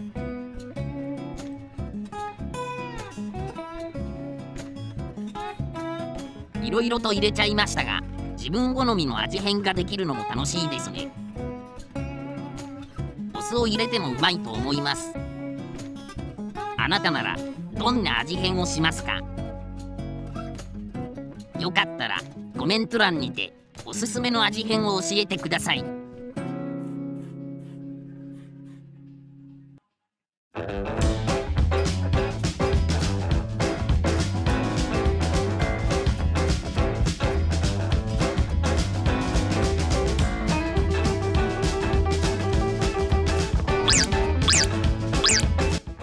優勝券大曲店の営業時間はご覧の通りです。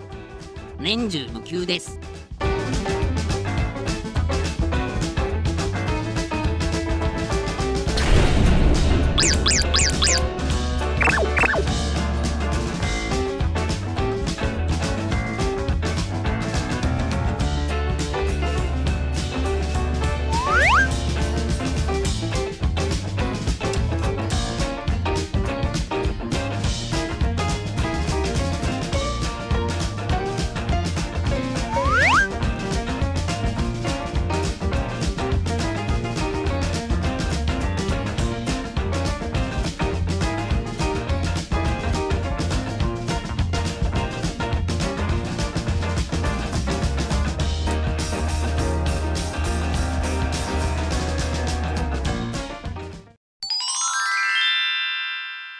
ごちそうさまでした。今日もラーメンを食べて幸せな気持ちになれました。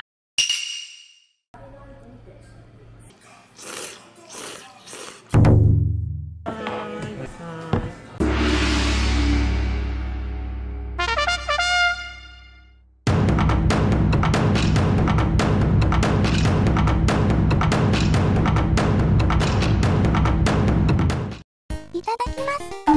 本日は大仙市にある60円さんに来ています。ここにずっと来たいと思ってアマガエルにお願いしていたんですけど、なかなか首を縦に振りません。リスナーのアスカママさんがインスタグラムにアップしているのを見たらすんなり OK になってこれました。アスカママさんのおかげで来れました。ありがとうございます。見ての通りお野菜がたっぷりと入っています。うずらが2個も入っていました。なんか嬉しいな。豚肉も入っています。広東麺やこの五目タンメンは様々なお野菜が食べられるので、野菜不足が深刻な私にはもってこいの一杯ではないでしょうか。飾り切りされたイカさんかな。海子だ。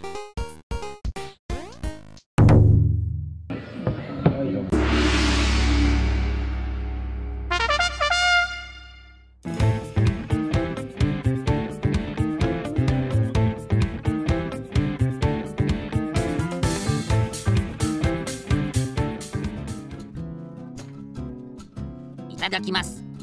まずはスープから見ていきましょう。なるほどね。見るからにうまそうなビジュアル男子な。スープ全体にあんが効いていて、いろいろと具材も入っているようです。このつかめそうでつかめない具材は何だろう。豆腐っぽい感じがする。麺は中細麺だろうか。梅そだこと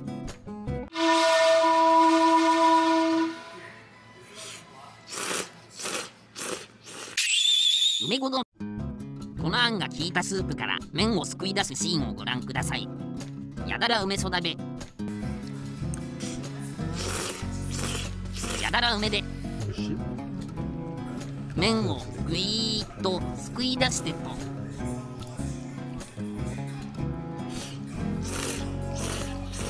もっと酸っぱいものかと思っていたんだけど、さほど酸っぱさはない。後でお酢を入れてみようかなって思いながら麺をすすっております。今回アマガエル夫婦2人ともあんが効いたラーメンを食べているわけだが、今日は初雪の日。やっぱりこうなっちゃうんだよな。熱々がいいんだよな。湯気の出ないあんが効いたスープから麺をすくい出して、やけどになりそうなくらい熱い麺をひたすらすするんだ。あんが絡んだ麺はめちゃめちゃ熱い。やげなるぞ。これこそが冬のラーメンの醍醐味じゃないだろうか。もう交換の儀ですか？あなたずいぶん食べてたけど、ちょっと麺が入ってないじゃないの。どうなってるのよ。失礼しました。食べちゃいました。ごめんなさい。じゃあいらない。早く私のラーメン返しなさい。まあまあ落ち着いてくださいよ。少し食べてからでしょう。あまりの圧に返すことにしました。おっかねごど。私だってお腹空いてるんだからね。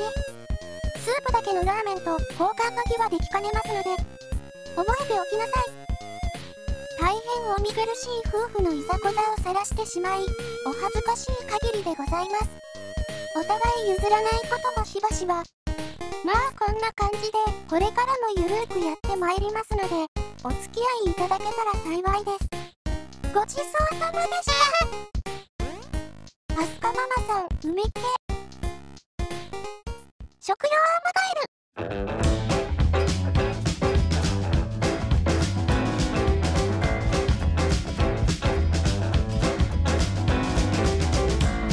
60円さんの営業時間はご覧の通りです。定休日は毎週木曜日です。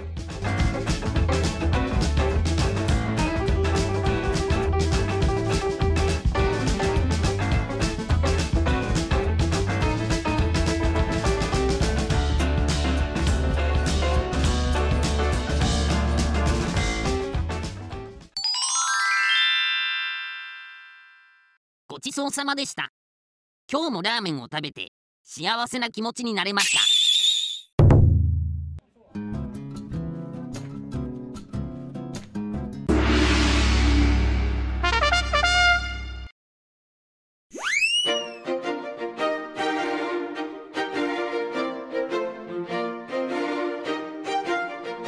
いただきます。まずはスープからいきましょう。久々に醤油の透き通ったスープに合うことができました。これは素晴らしい。ほうれん草がいいですね。メンマは細いタイプと四角い座布団タイプの2種類ですね。これは珍しいメンマです。チャーシューは2種類も入っています。こだわりを感じる一杯ですね。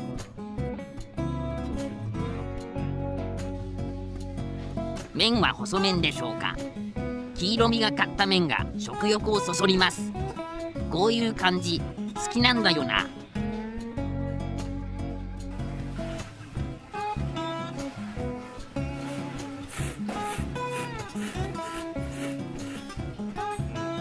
かなり細い麺はですね。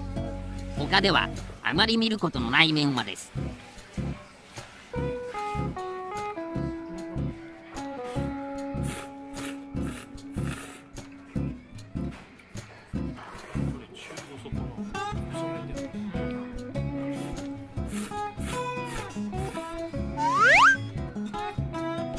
こちらのチャーシューはロース肉でしょうか。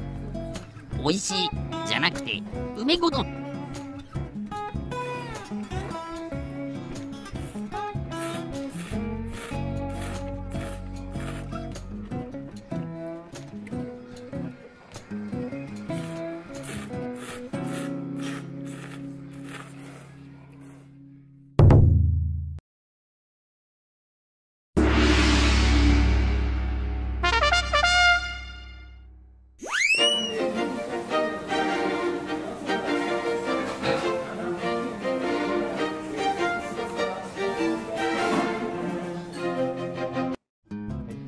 ただきます。さあカメラが切り替わりまして、こちらはカエルの女房の味噌ラーメンです。座布団メンマ、私が勝手に名前を付けました。スローモーションではありませんよ。ちょっと動きが遅いだけです。温かく見守っていただけると幸いです。美味しいそうです。今日も完食できるかな。チャーシューが立派ですね。とても柔らかいとのこと。スープの味は生姜の風味があって、今までに食べたことのないような味噌ラーメンだそうです。大きめの海苔が入っています。味噌ラーメンには珍しいですね。海苔だけで食べちゃうんです。麺は見た感じ太麺ですね。短めが特徴です。あと気になる心遣いを見つけました。ラーメンしなちくさんには少な盛りというサービスがあります。普通の麺の量じゃちょっと多いという女性や、ラーメン屋さんをはしごするようなラーメンオタクには嬉しいですね。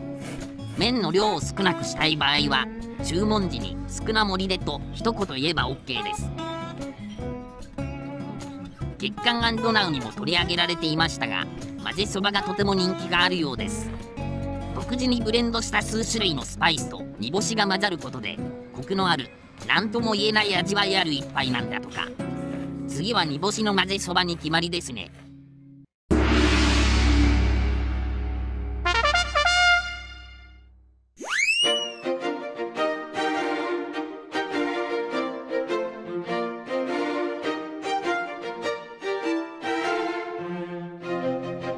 さあサイドメニューの王様、餃子が到着しました。大きめでうまそうですね。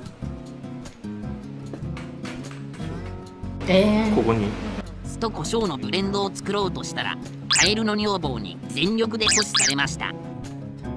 カエルの女房が早速手をつけましたね。私のラー油だれの好みの割合は、酢が7、醤油が2、ラー油が1です。酢と胡椒のブレンドも食べたかったな。女房曰く、それは邪道だそうだ。まあ人の好みは様々であるわけだから、致し方ないことだ。餃子の味は間違いないそうだ。女房が気に入ったのなら間違いないだろう。本当に間違いなかった。梅子丼。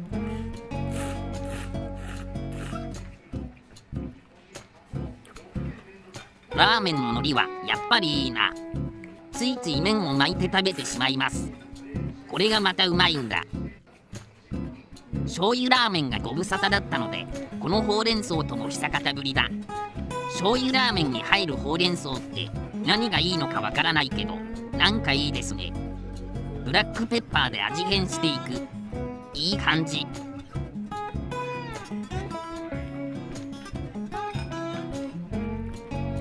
座布団メンマが登場です。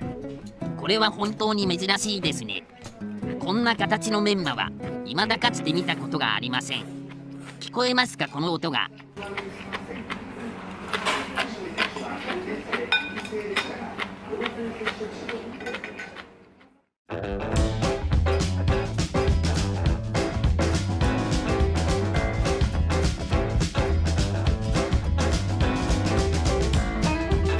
ラーメンしなちくさんの営業時間は、昼営業が午前11時から午後3時まで、夜営業は午後5時から8時まで。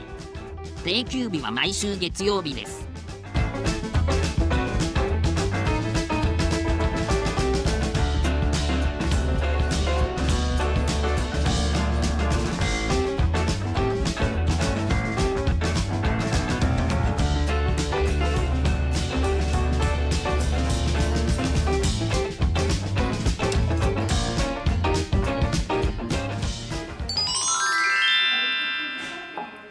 ごちそうさまでした。今日もラーメンを食べて幸せな気持ちになれました。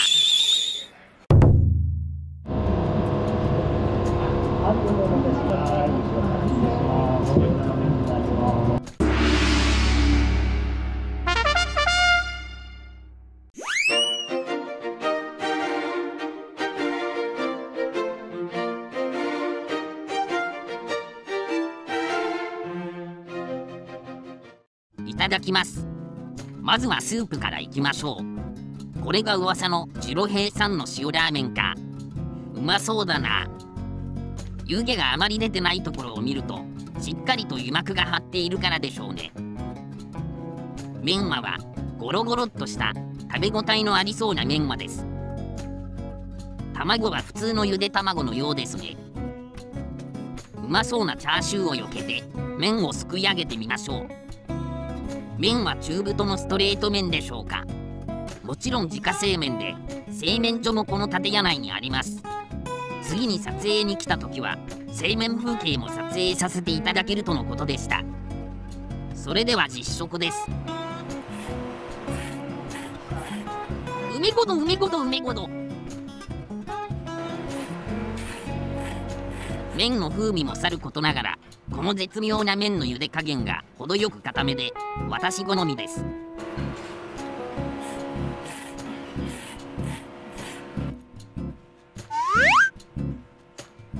梅ごと3連発もするもんだからカエルの女房が気になって味見に来ました。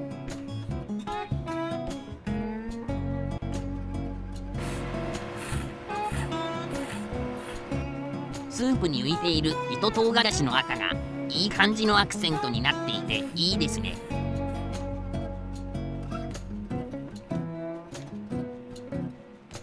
気になるカエルの女房のラーメンを見ていきましょう。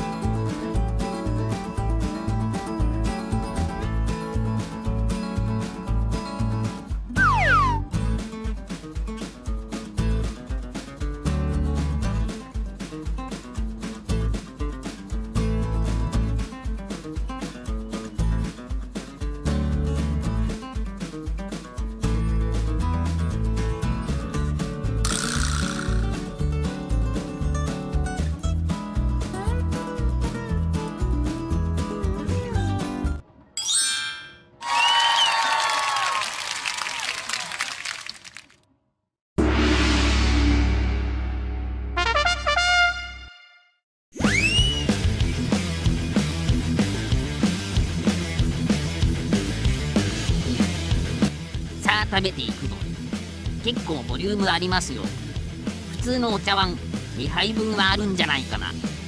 ひき肉についている味がご飯が間違いなく進む味付けですね。これぞご飯が進む分ですね。卵黄とネギとひき肉、もうこれだけでこんなにご飯がいけちゃうんですね。二郎飯感動しちゃいました。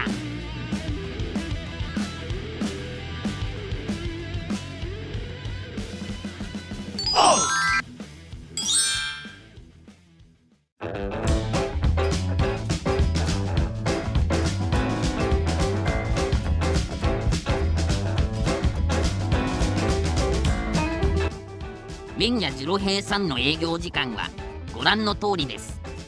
年中無休です。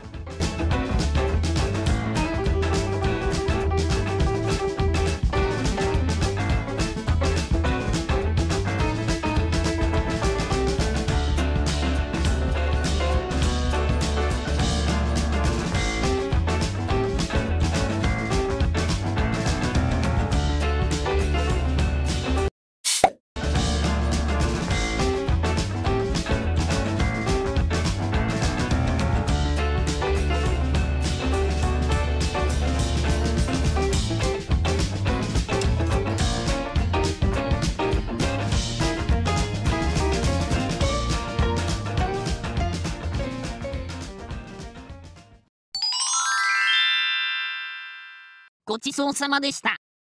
今日もラーメンを食べて幸せな気持ちになれました。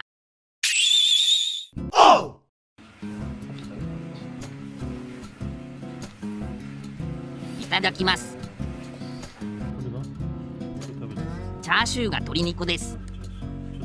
大好きな海苔も入っていました。メンマが細いです。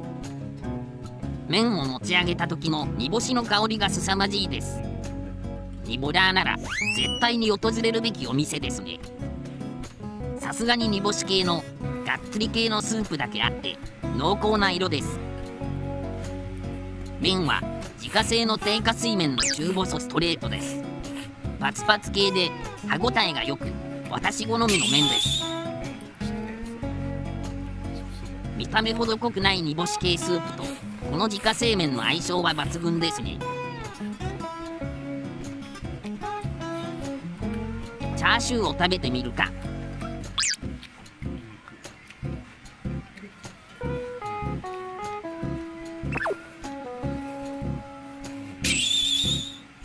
あっさりしていて何枚でもいけそうだ。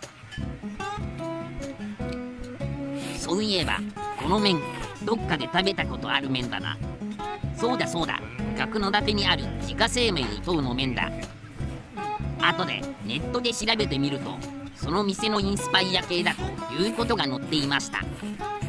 かなり前に行ったことがあるが個性の強いお店だったのを覚えています。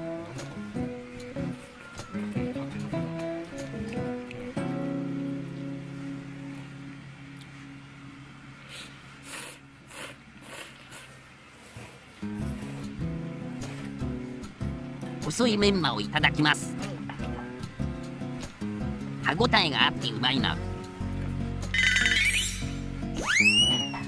そろそろ味変をしてみよう。ホワイトペッパーをかけてみる。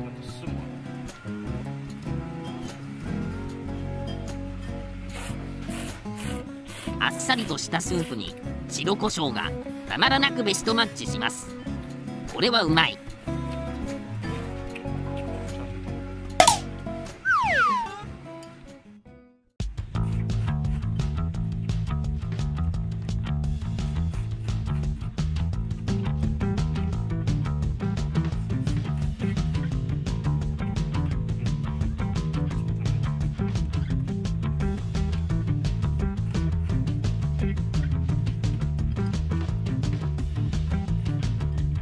自家製麺佐藤さんの営業時間は昼営業午前10時半より午後2時半まで、夜営業は午後5時半から8時までです。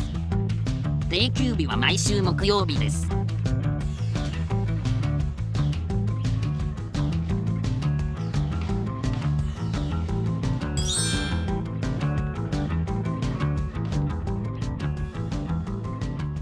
ごちそうさまでした。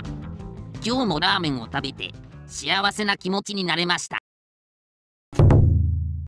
はい、どうぞ。はい。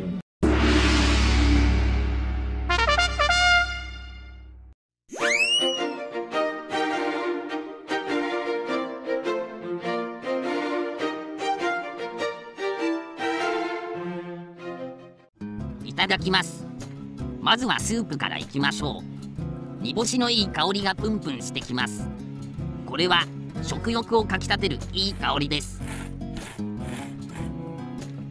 具はチャーシュー、メンマ、海苔、味玉、ネギです。麺は中太のストレート麺でしょうか。若干ウェーブがかかっているようにも見えますね。うまそうな麺ですね。煮干し系のスープにとっても合いそうな感じの麺です。たびたび奥にある唐揚げにピントが合ってしまい見にくい映像になってしまっています。ごめんなさい。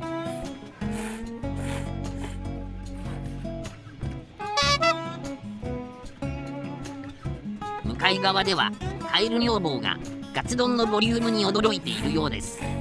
確かにすごいボリュームです。大曲食堂さんの売りでもあるボリューム満点、高校生の胃袋でも苦戦するかもって噂は本当でした。海苔が2枚入っています。いつものように麺を巻いて食べます。これが本当にうまいんだ。今日はこのラーメンを食べきってもカツ丼と唐揚げを食べなければならないようだ。いつの間にか大食い会になりそうです。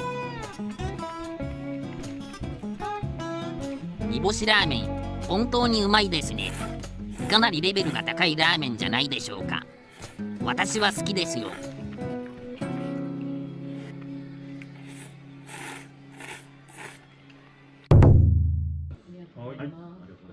お味噌汁おかわりできる。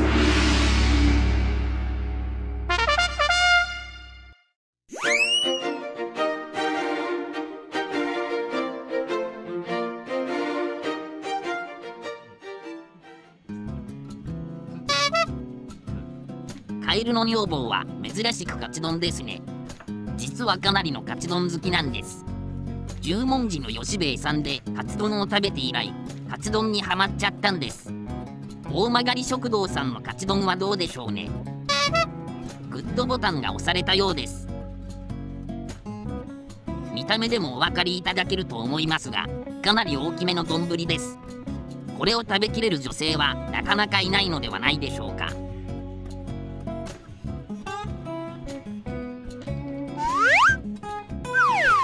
ここで交換の儀ですか。ちょっと早くないですか。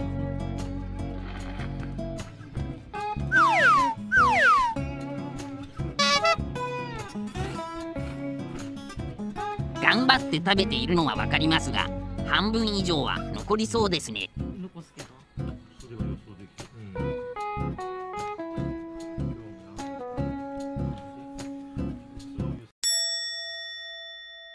さあ、あとは私が責任を持って食べていきます。残すわけにはいきません。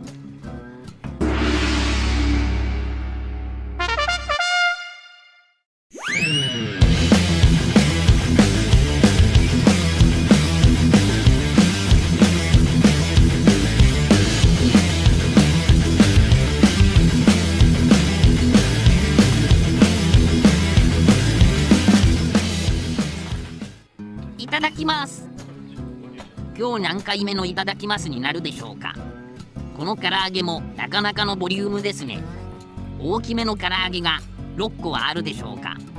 さあ気合を入れていきましょう。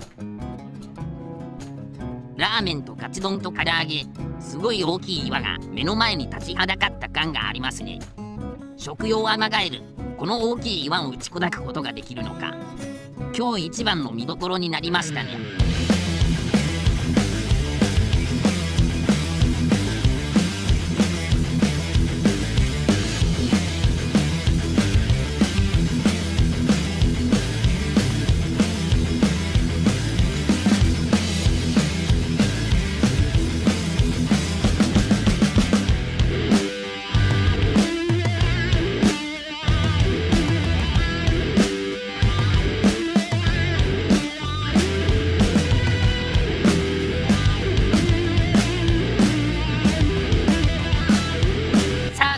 まであと少し、頑張れ。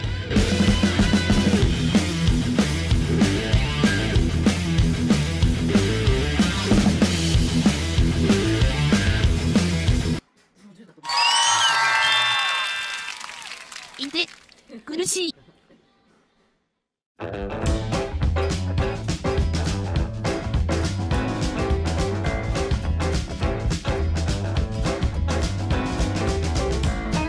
大曲食堂さんの営業時間は、昼営業が午前11時から午後3時まで、夜営業が午後5時から9時まで、年中無休です。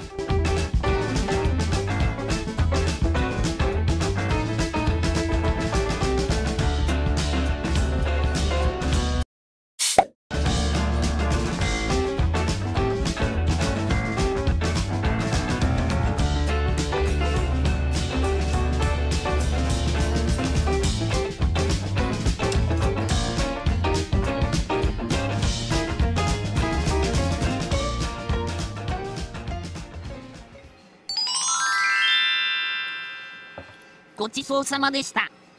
今日もラーメンを食べて幸せな気持ちになれました。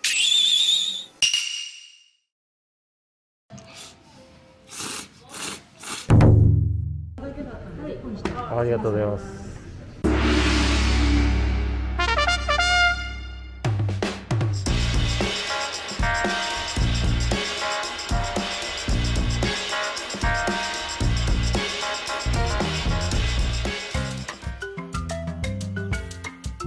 いただきます。いただきます。唐揚げとラーメンが同時に着弾でございます。ラーメンは鉄鍋みたいなのに入ってる。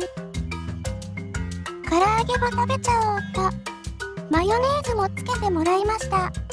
唐揚げとマヨネーズってどうしてこんなに合うんでしょう。ハイカロリー大好き女房です。おい、太るじゃねえか。失礼しました。自分にツッコミ入れたんです。唐揚げうま。マヨネーズうま。バクバクいっちゃいます。鉄鍋に入った濃厚豚骨も食べていきますよ。豚バラ肉がたっぷりと入ってました。シャキシャキのもやしもいいですよ。隣でアマガエルは美味しそうな野菜炒め味噌ラーメンを食べています。カメラ切り替えます。ちょっと巻き戻し。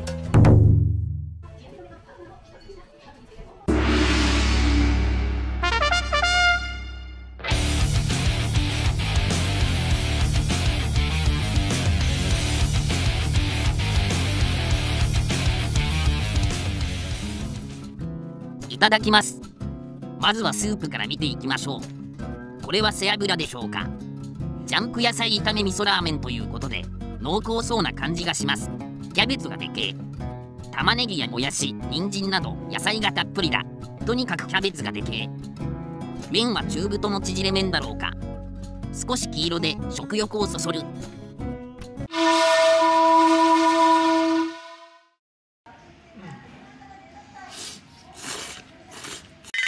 海ごど。あの可愛いカエルはどこへ行ってしまったんだ。まあいいや。カエルの女房さんから豚バラ肉のお裾分けだ。梅ごど。シャキシャキの野菜の下から麺をリフトしてみました。さあジャンク野菜炒め味噌ラーメンを食べていきますよ。 G 食堂のお姉さんが食用アマガエルチャンネルを知っていてくれて嬉しかったな。ここ最近うちのチャンネルを知っているという店主さんが増えてきたように感じる。登録者1万人を前に少し有名になったような気がします。視聴者の皆さん、引き続き食用アマガエルチャンネルをよろしくお願いいたします。さあ毎度恒例の交換の儀です。仕切りがあるので慎重に。はい、味噌ラーメンが来ました。野菜がたっぷりなので野菜不足の私が食べなければならないラーメンですね。アマガエルが野菜大好きの大食い、私は背脂が大好きの小食。健康的なのはどっちなんでしょうね。そりゃあどう考えても私でしょう。カエルの女房は背脂大好きの小食の大酒飲み。最後がパンチ力あるんです。言ったわね。直称小梅田優香。認めます。カエルの女房。ビールおかわり。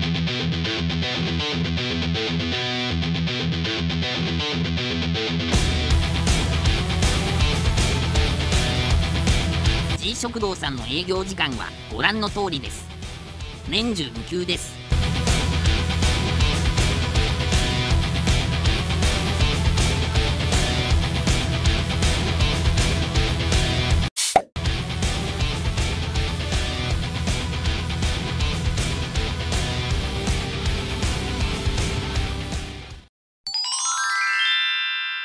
ごちそうさまでした。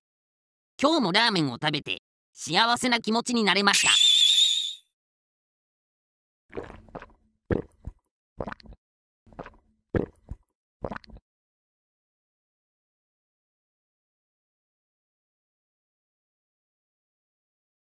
食用アマガエル。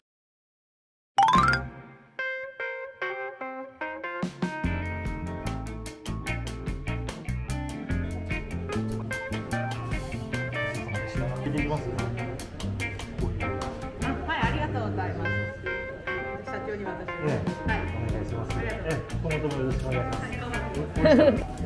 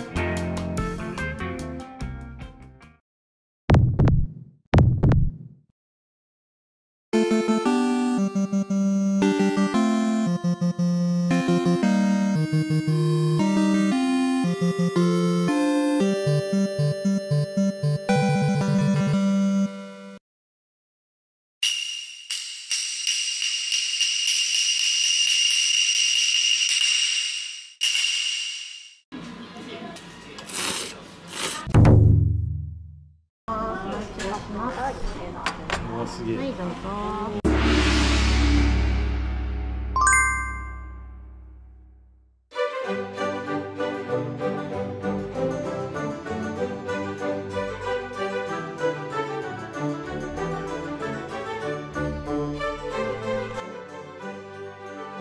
いただきます。本日は大仙市大曲にある焼肉時代屋本店さんにお邪魔しております。私が注文したのは1日10食限定の肉ボナーラです。すごい見た目でしょう。芸術的なビジュアルに絶対これにしようって思っていたんです。カルボナーラとお肉で肉ボナーラ。飲みの胃袋でも食べられるかしら。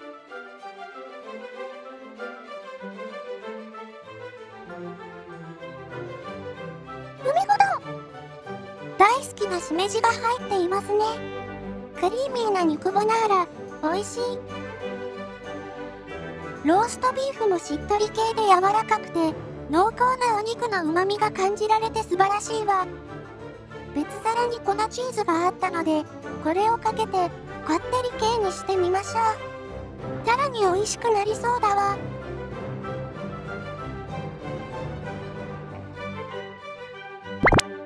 おいしい。隣のご婦人や女子たちも同じものを食べているわ。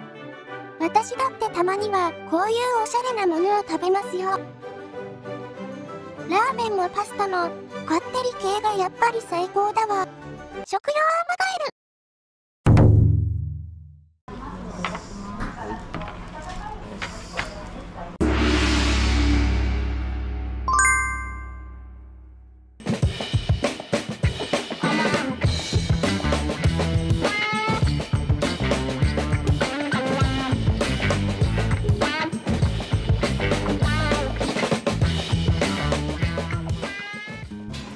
いただきます。まずはスープから見ていきましょう。焼肉屋さんのカルビラーメンは大好きだ。だって牛の旨味がギューって詰まっているからなんだ。麺をすくってすすって食う。梅ごぞ。この味は焼肉屋さんのラーメンならではの牛の旨味がギューって詰まっているぞ。これがカルビ肉だろうか。持っただけで柔らかいのがわかる。白いご飯にバウンドだ。たまんねえな。これじゃ白いご飯がいくらあっても足りねえな。バクバクいけちゃうぞ。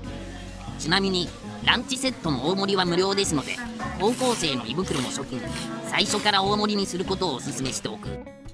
今回食用アマガエルが自信を持っておすすめするのが右下にある追加メニューだ。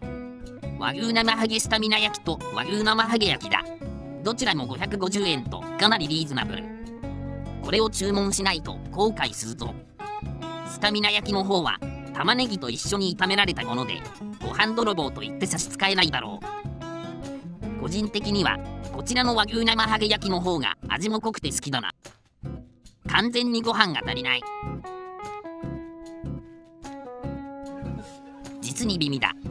ラーメン食べて肉食って肉を食ってラーメンをすする。こんな極楽があっていいんだろうか。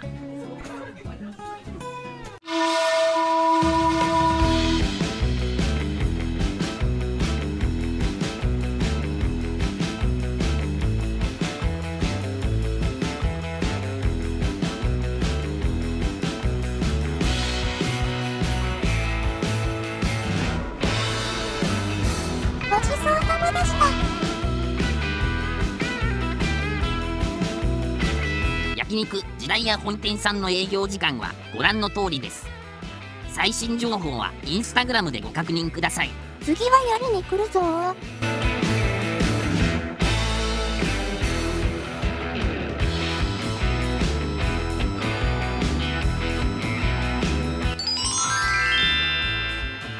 ごちそうさまでした。今日もラーメンを食べて幸せな気持ちになれました。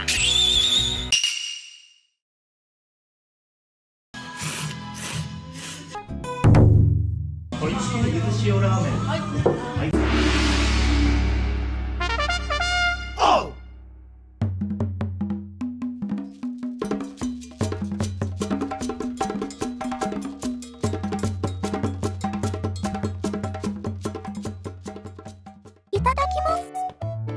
日は大曲の出来たてほやほやのバッチグーさんにお邪魔しています。私が注文したゆず塩ラーメン背脂トッピングですが、バッチグー以外の言葉が見つかりません。お店の中の雰囲気がとってもいいですね。昭和にタイムスリップというコンセプト、とってもいいと思います。店主さんもイケメンだし、ラーメンも美味しい。これはもう行くしかないでしょ。柚子の香りがすごくします。ラーメンに柚子って結構合うんですよ。家でラーメン食べるとき、柚子の皮を入れて楽しんだりしています。最近はお肉屋さんで背脂を買って自分で背脂を作って楽しんでいます。どうしてこんなにラーメンが好きなんでしょう。失礼しました。穂先メンマも入っている。これ大好きなんですよね。すごく本格的なラーメンだなって思いますね。あんまり美味しすぎてテンション上がっちゃってます。海ごと食用アマガエル。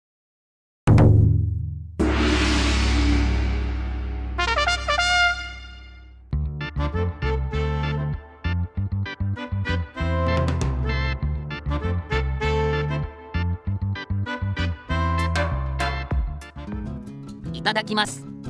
まずはスープから見ていきましょう。さらっとしたあっさり系の味噌スープでしょうか。ほんのり生姜の香りがする味噌ラーメンです。具材はメンマ、これが生姜ですね。チャーシューはどう見ても柔らかそうでうまそうだ。麺はなんと西山製麺。この黄色い麺が味噌ラーメンにはバッチグーだ。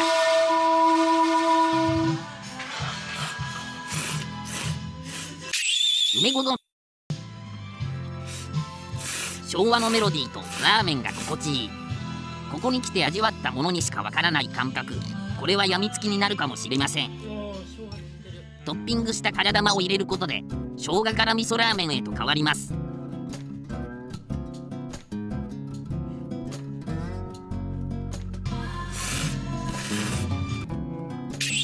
バッチグー、この言葉以外出てこない。バッチグー。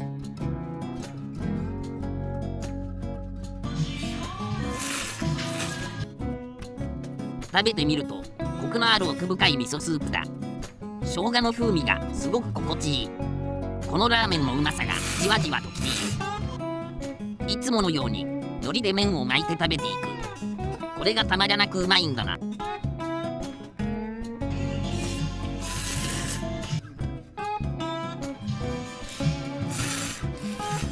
ご飯類にある油ライスというものをいただく。背脂を揚げたものをご飯にのせたものだ。これは初めて食べるな。表面はカリッとしていてご飯泥棒だということは言うまでもない。バッチグーな一杯だ。お次は塩辛バターライスというこってり系の一杯。一口食べると塩辛とバターのコラボのうまさに言葉を失う。こちらもご飯泥棒ですね。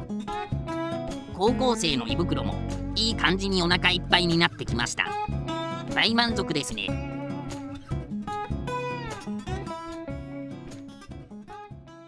食用アマガエル。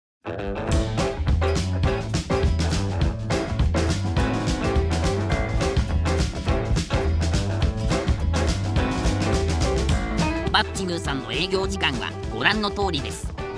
日曜日はお昼からやっています。定休日は毎週木曜日です。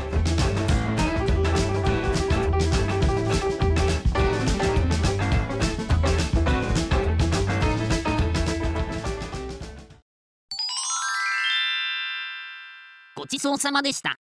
今日もラーメンを食べて幸せな気持ちになれました。バッチグー。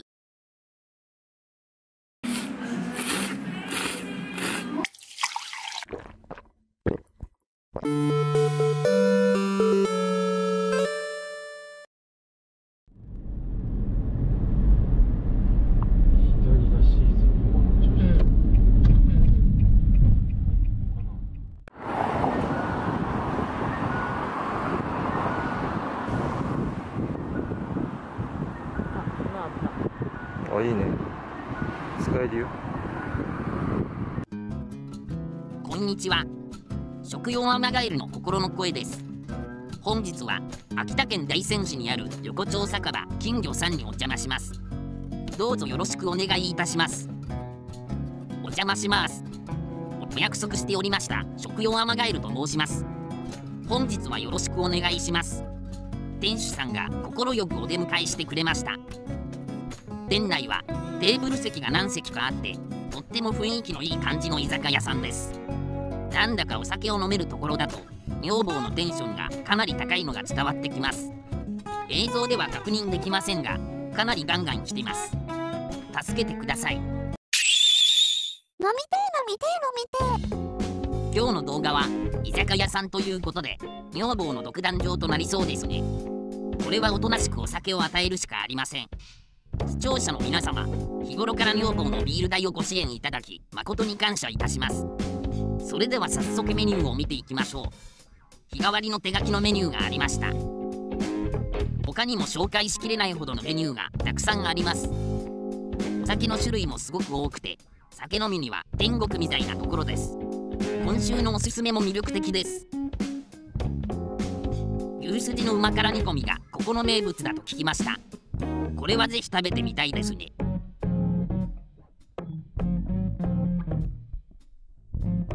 酒っこ飲みでなや。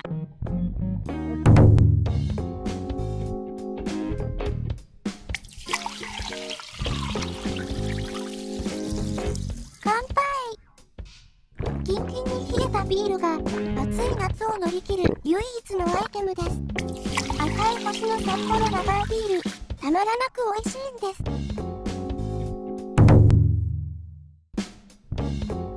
こちらがお通しの冷えた野菜の煮浸しでしょうか。まさに夏にもってこいの一品ではないでしょうか。からしをつけて食べてみましょう。美味しい。辛い。ちょっとからしをつけすぎちゃいました。こういう時はビールで流し込むのが一番ですね。大根の煮物と冷えていて美味しい。こんなおしゃれなメニューを出してくれるのが横丁酒場金魚さんです。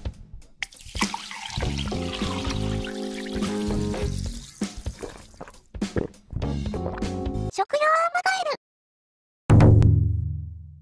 こちらは豚タンの刺身ということで、新鮮でなければ提供できないメニューだろう。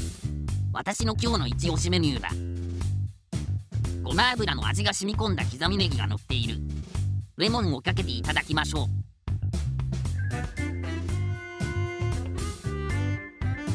うめそうだな。見てください、この豚タンの美しさを。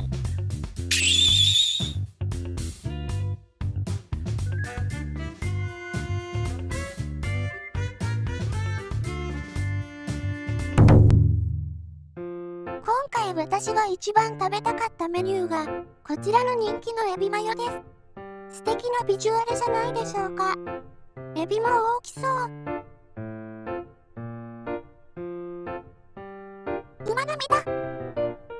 2杯目のメガジョッキは塩レモンサワーです。ガンガンいきますよ。重たくて右腕が鍛えられます。もうムキムキです。どれどれ、私も食べてみよう。カエルの女房がほとんど食べてしまったので最後の1個だ。たまんねえな。海です。はーい。どうも。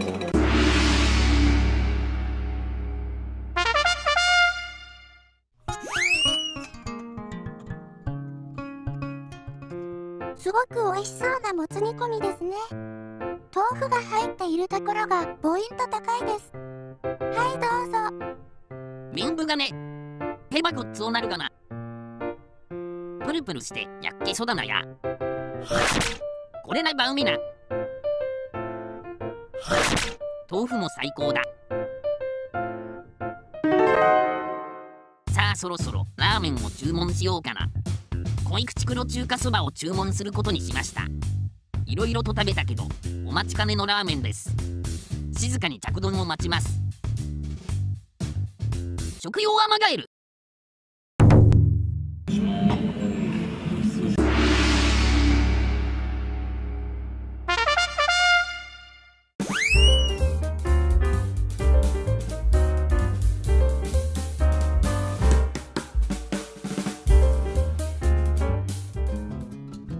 ただきます。まずはスープから見ていきましょう。黒い、このスープはかなり黒いぞ。厚切りのナルト、メンマ、大きめの海苔が2枚、厚切りチャーシューが2枚とネギです。麺は歯ごたえありそうな低加水の縮れ麺だ。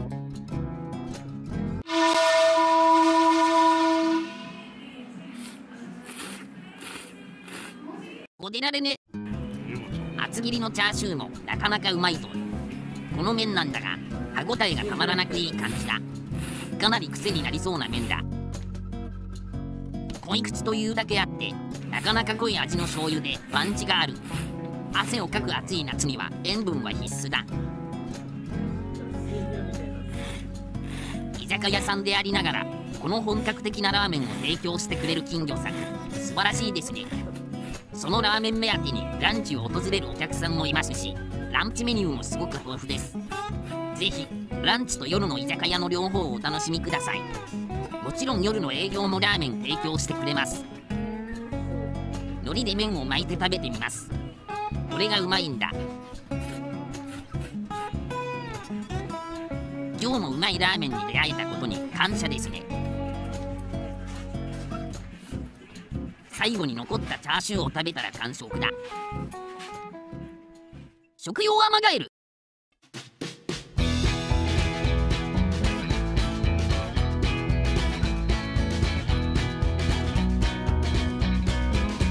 横丁酒場金魚さんの営業時間はご覧の通りです。定休日は毎週日曜日です。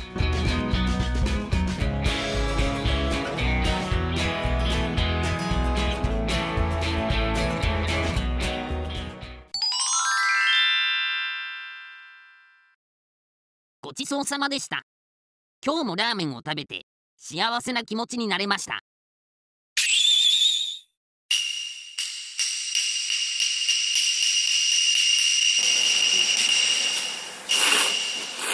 ありがとうございます。今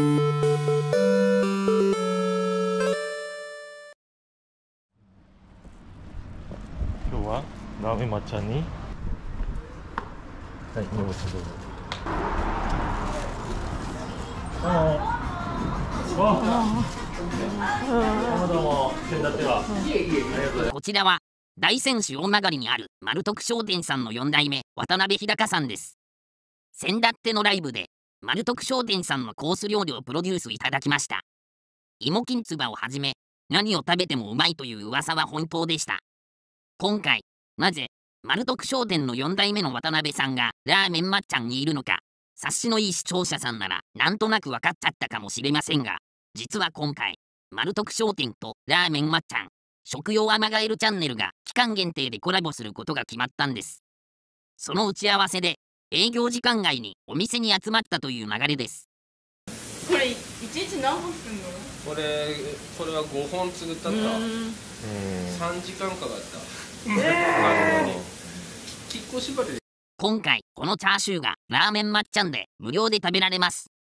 明日の土曜日の営業より提供スタートしますので、このコラボチャーシューが食べたい方は食券を渡すときに口頭で注文してください。数に限りがありますのでご了承ください。早い者勝ちです。ラーメンまっちゃん。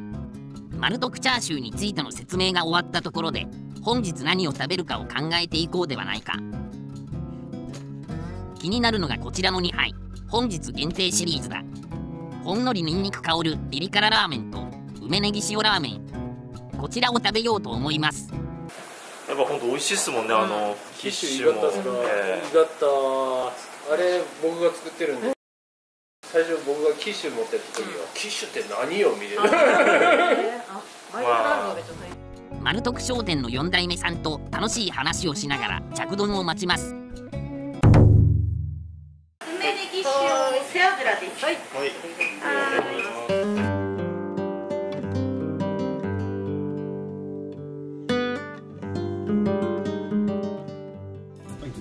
いただきます。本日は大仙市大曲にあるラーメンまっちゃんさんにお邪魔しております。昨年の11月のオープン前に来て以来の訪問となります。海ぶどう、この限定の梅ネギ塩ラーメンスーパーファイ。ネギと貝割れが入ったこの塩ラーメン、いやー美味しいな。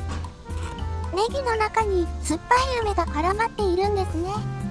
スープに溶かしながら食べていきます。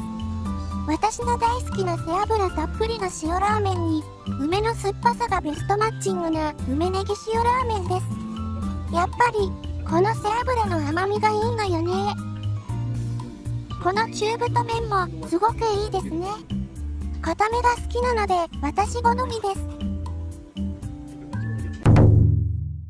多分余裕で多分大丈夫だと思います。この辛さは美味しい、美味しい辛さ。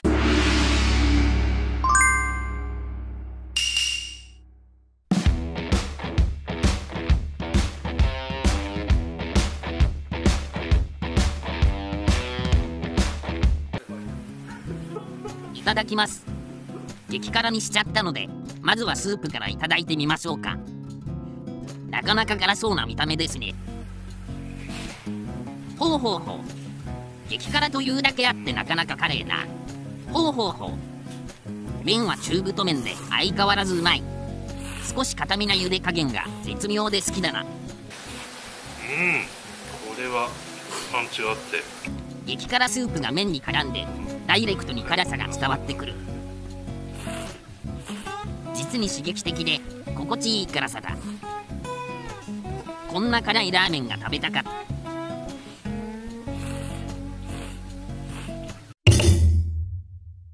ありがとうございます。ネギ飯の着丼だ。このネギ飯がすごく人気なんだとか。いただきます。ネギ飯小ですかね。小ですかね。はい。一緒だもん。そう一緒。これがめちゃめちゃ人気だから。いい塩味ですよ。飯。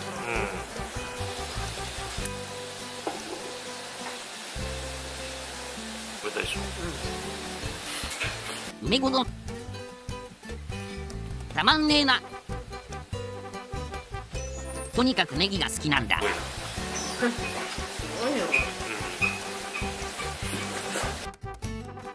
梅ネギ塩ラーメン、美味しくて完食できそうよ。二日酔いでも食べられそうな一杯ですね。ネギ飯をおかわりしちゃいました。しかも海苔をトッピング。食欲が止まらないぞ。そういえばそろそろ健康診断もあるんだよな。とりあえず目の前にこんなうまいものがあったら食べるしかねえだろ。しかし本当に食べるわね。50万のおじさんが食べる量じゃないわよ絶対。うちの家族に20代のせがれたちがいるけど、ダントツでカエルのおじさんが大食いなのよね。まあ胃袋が元気ってことでいいじゃないか。今年も健康的に食べ歩きを続けられたらと思います。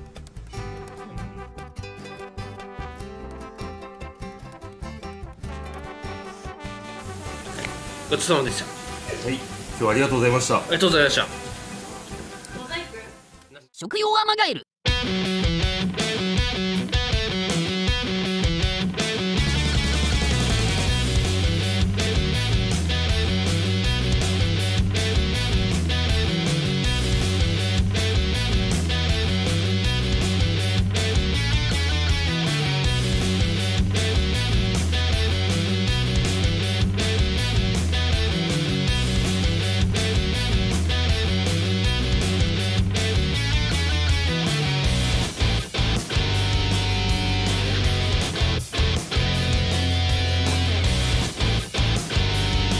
ごちそうさまでした。